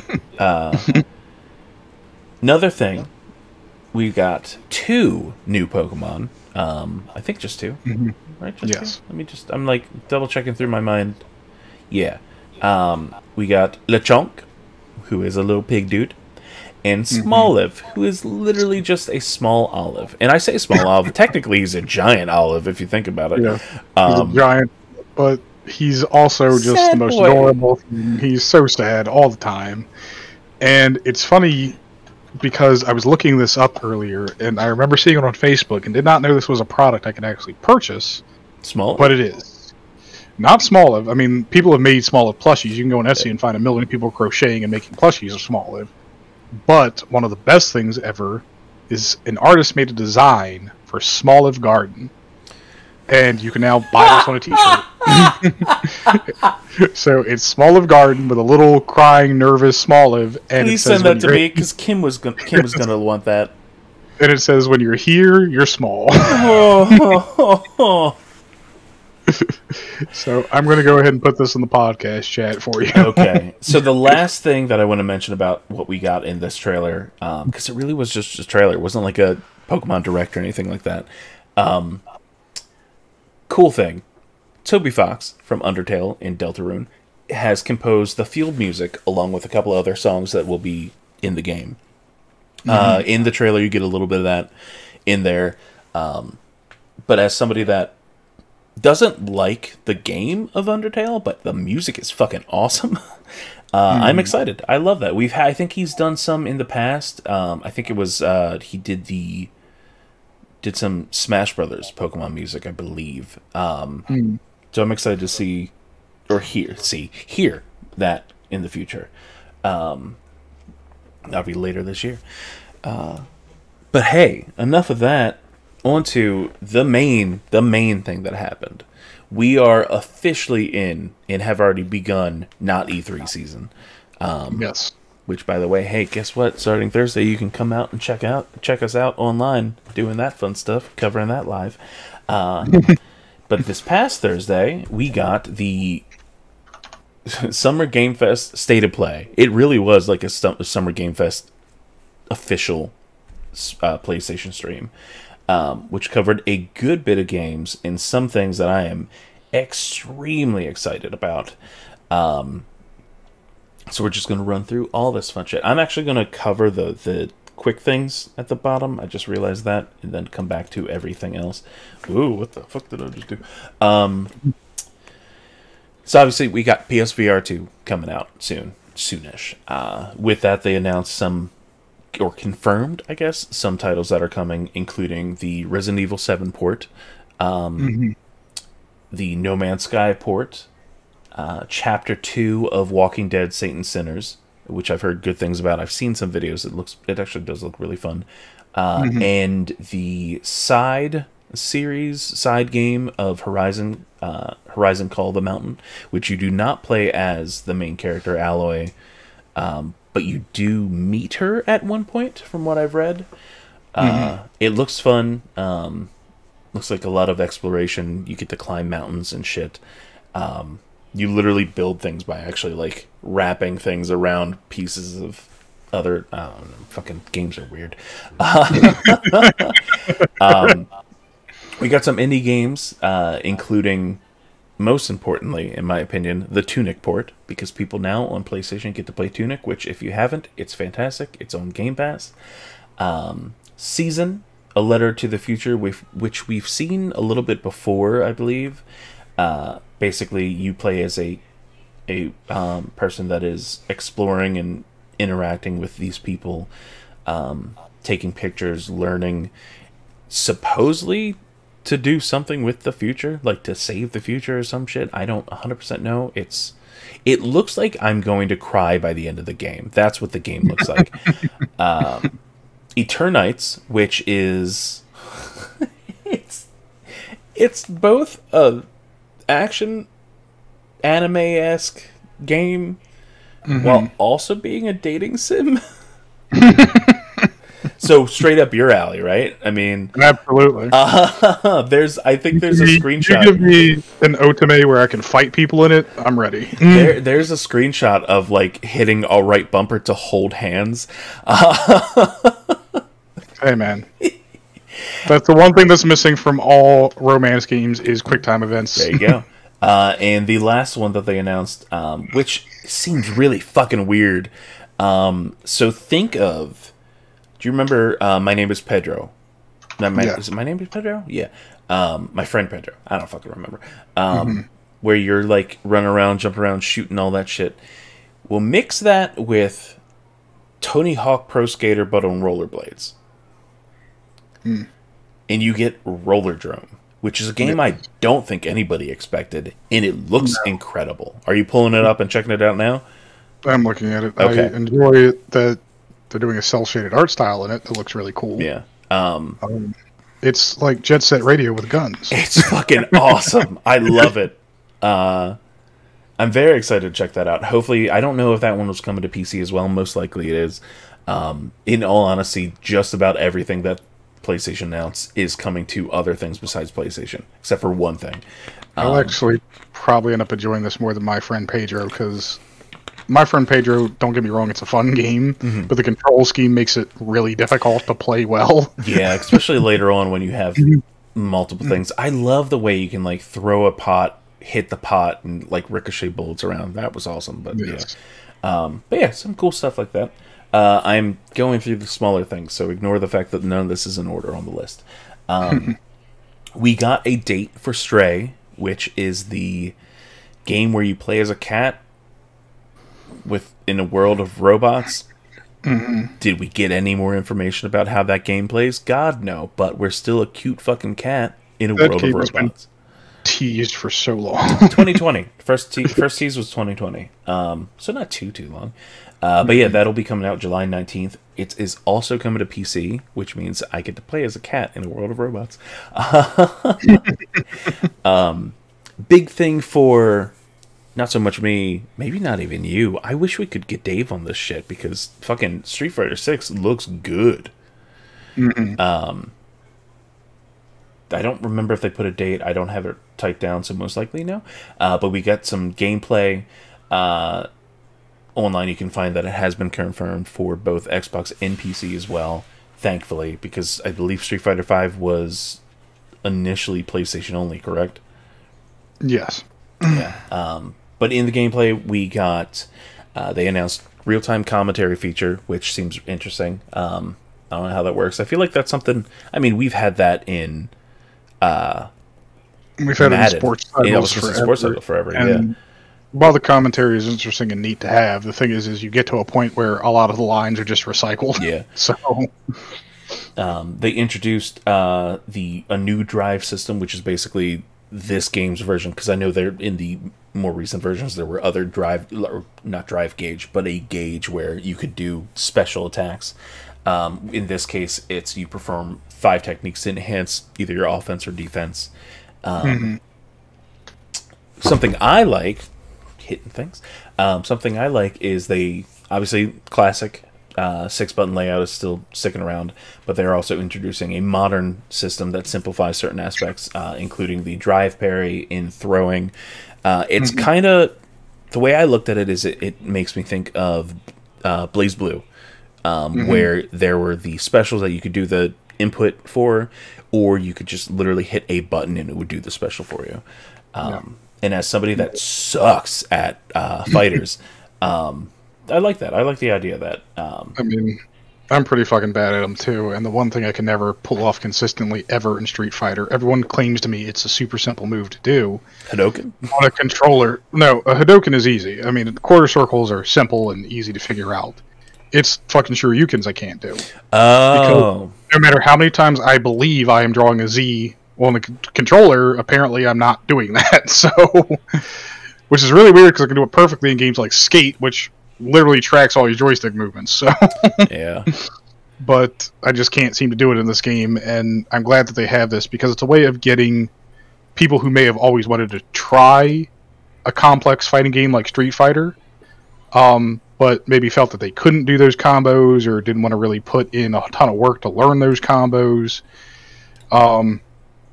It gives them a way to introduce them into Street Fighter and still have fun with the game just in a simplified fashion. And I guess a good way they could really go for online play is separating those classic players and modern players into 2 separate pools, so there's no complaints from the classic players that the modern players are whooping their ass because it's just too easy to pull off special moves all the time. Yeah.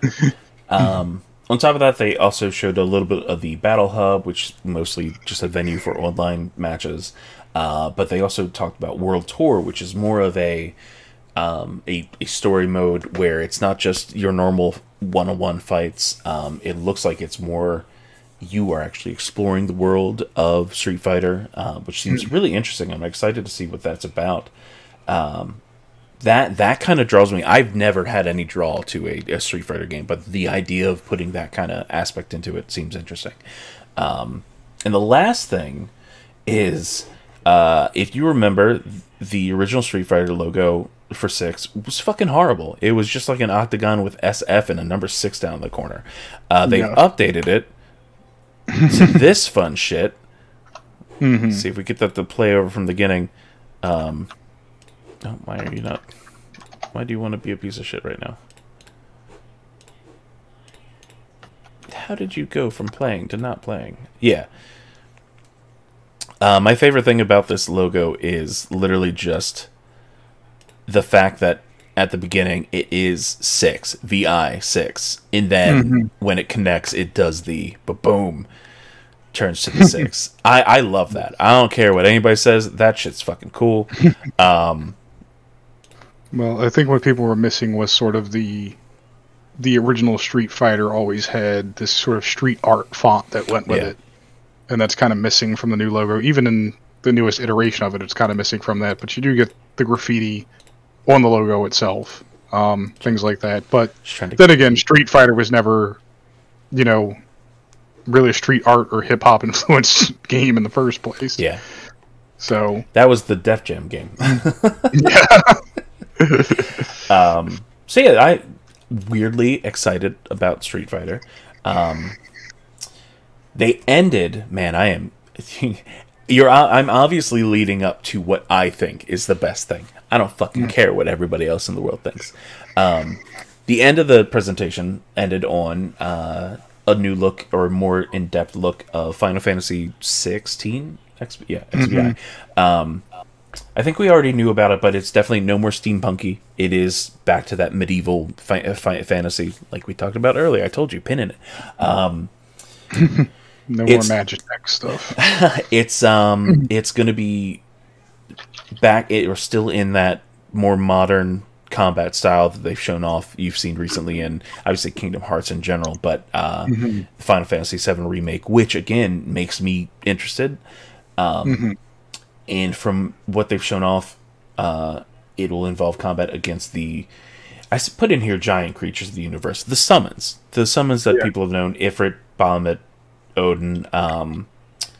My mind's there's one. Shiva. Yeah, Shiva. That's the one. I know. I know there's one in there.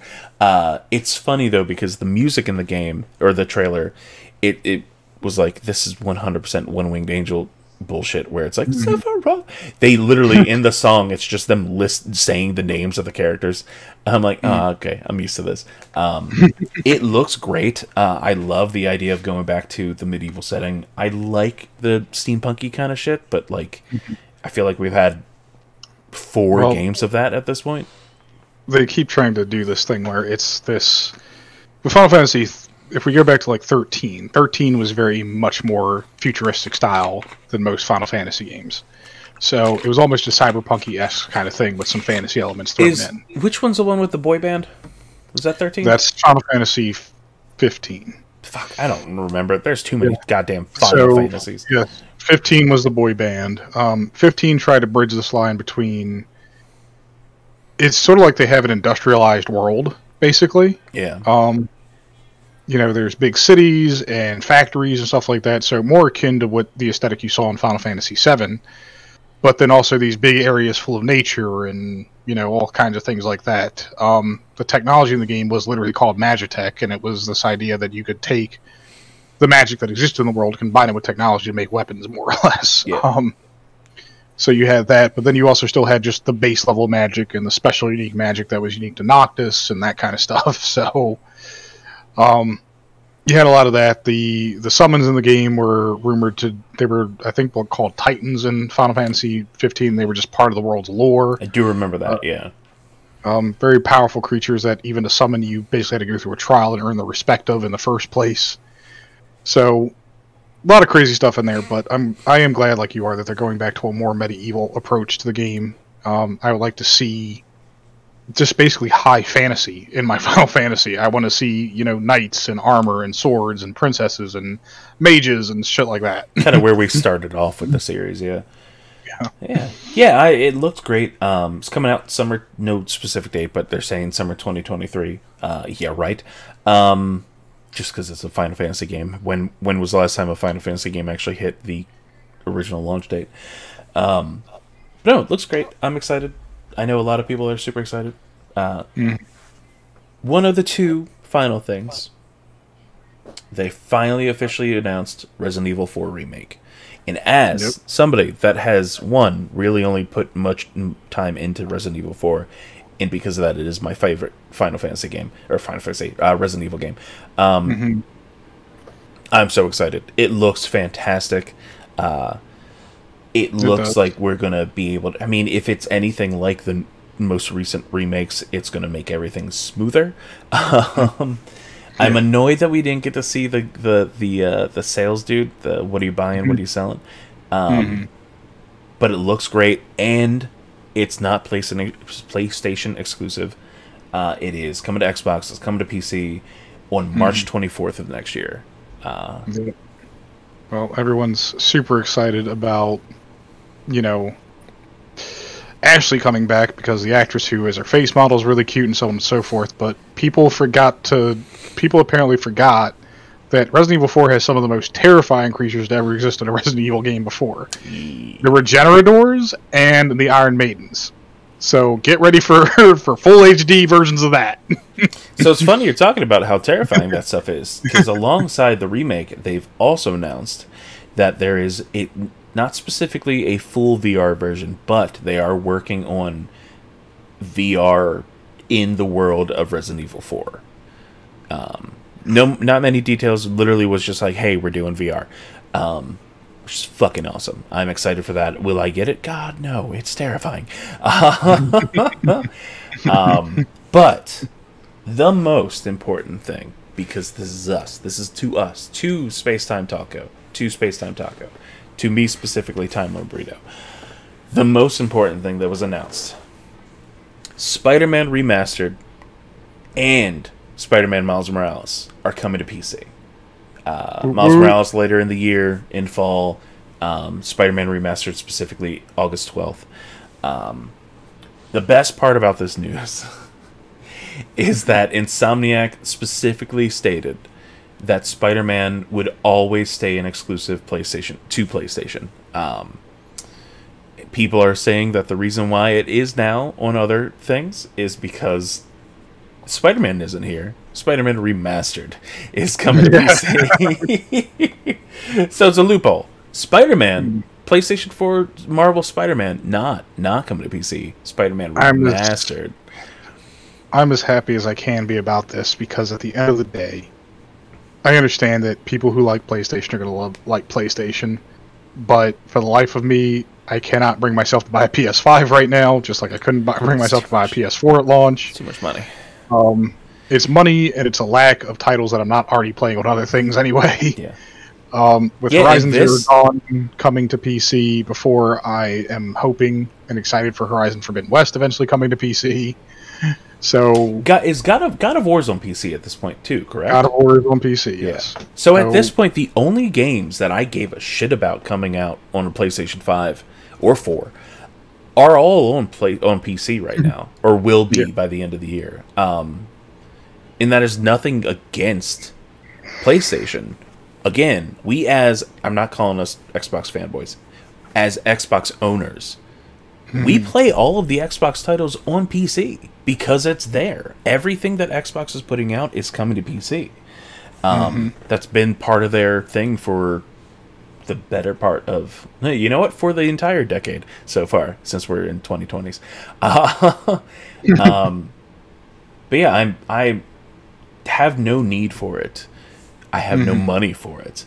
And the version that I want of the PlayStation 5 never fucking comes back in stock. I want the digital. I don't need the disc version.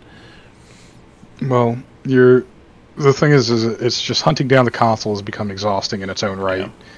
You have to have the money for it, and I cannot, despite the money alone, I can't justify, there's no value in it, honestly. I mean, I get it. What I've said before is, the draw for PlayStation was the exclusives. And if they're coming to PC, I think Sony needs to make a serious decision and a shift here. If their titles are coming to PC under these independent developers, maybe it's time to pull maybe it's time to pull like a fucking Embracer Group style thing, buy these companies up, and just become a publishing house. Yeah. And well, I will say they do own Insomniac at this point. They have been picking up. Obviously, they picked up Bungie earlier this year. But yeah. Sorry. You okay? Yes. Okay. That was it. That's all I was going to say. Is they do own Insomniac at this point. Okay. So yes. Well, they own Insomniac, but I don't know. I don't think PlayStation, unless they do something big and very soon, is going to have much of a future in the console space. Yeah. They're seeing they can make that money on PC. Unfortunately, Xbox has kind of clinched the mainstream console space, and Switch has clinched the niche console space. So they're kind of out of the game at this point. And I don't know. Who knows what the future holds? Who knows if there's a PlayStation 6 on the way? We have no idea. Which one's the one that we like tap into our brains? Which one was that? Do you remember that from the commercials? I believe it was the PS3. Oh, okay. I don't know. But yeah, I'm excited for a lot of that stuff. Again, I'm glad that most of it, besides Final Fantasy, is coming to other consoles or platforms. But hey, that's just the beginning. Like I said, starting Thursday, June 9th, we've got Summer Game Fest leading into the most important thing, of course, the Devolver Digital. I believe it's called the Devolver Digital Marketing Countdown of Marketing or something like that. Because, yay, they are the greatest ever. But yeah, is there anything else you wanted to cover before we end for the night? Let me think. Something else. No, actually, no. That should be all. That should be... All right. Well, hey, thank you for watching Spacetime Talko. If you like what you hear, what you see, what we're doing, you can follow us on all social media at Spacetime Talko. You can find me everywhere as Time Lord Burrito. And you can find me most places at a little teapot. Don't have anything to put on Instagram. I'm not signing up for Instagram. Yeah, just take a picture of your food. Like other people. Start OnlyFans. It's just going to be feet pics. Go inside and play video games.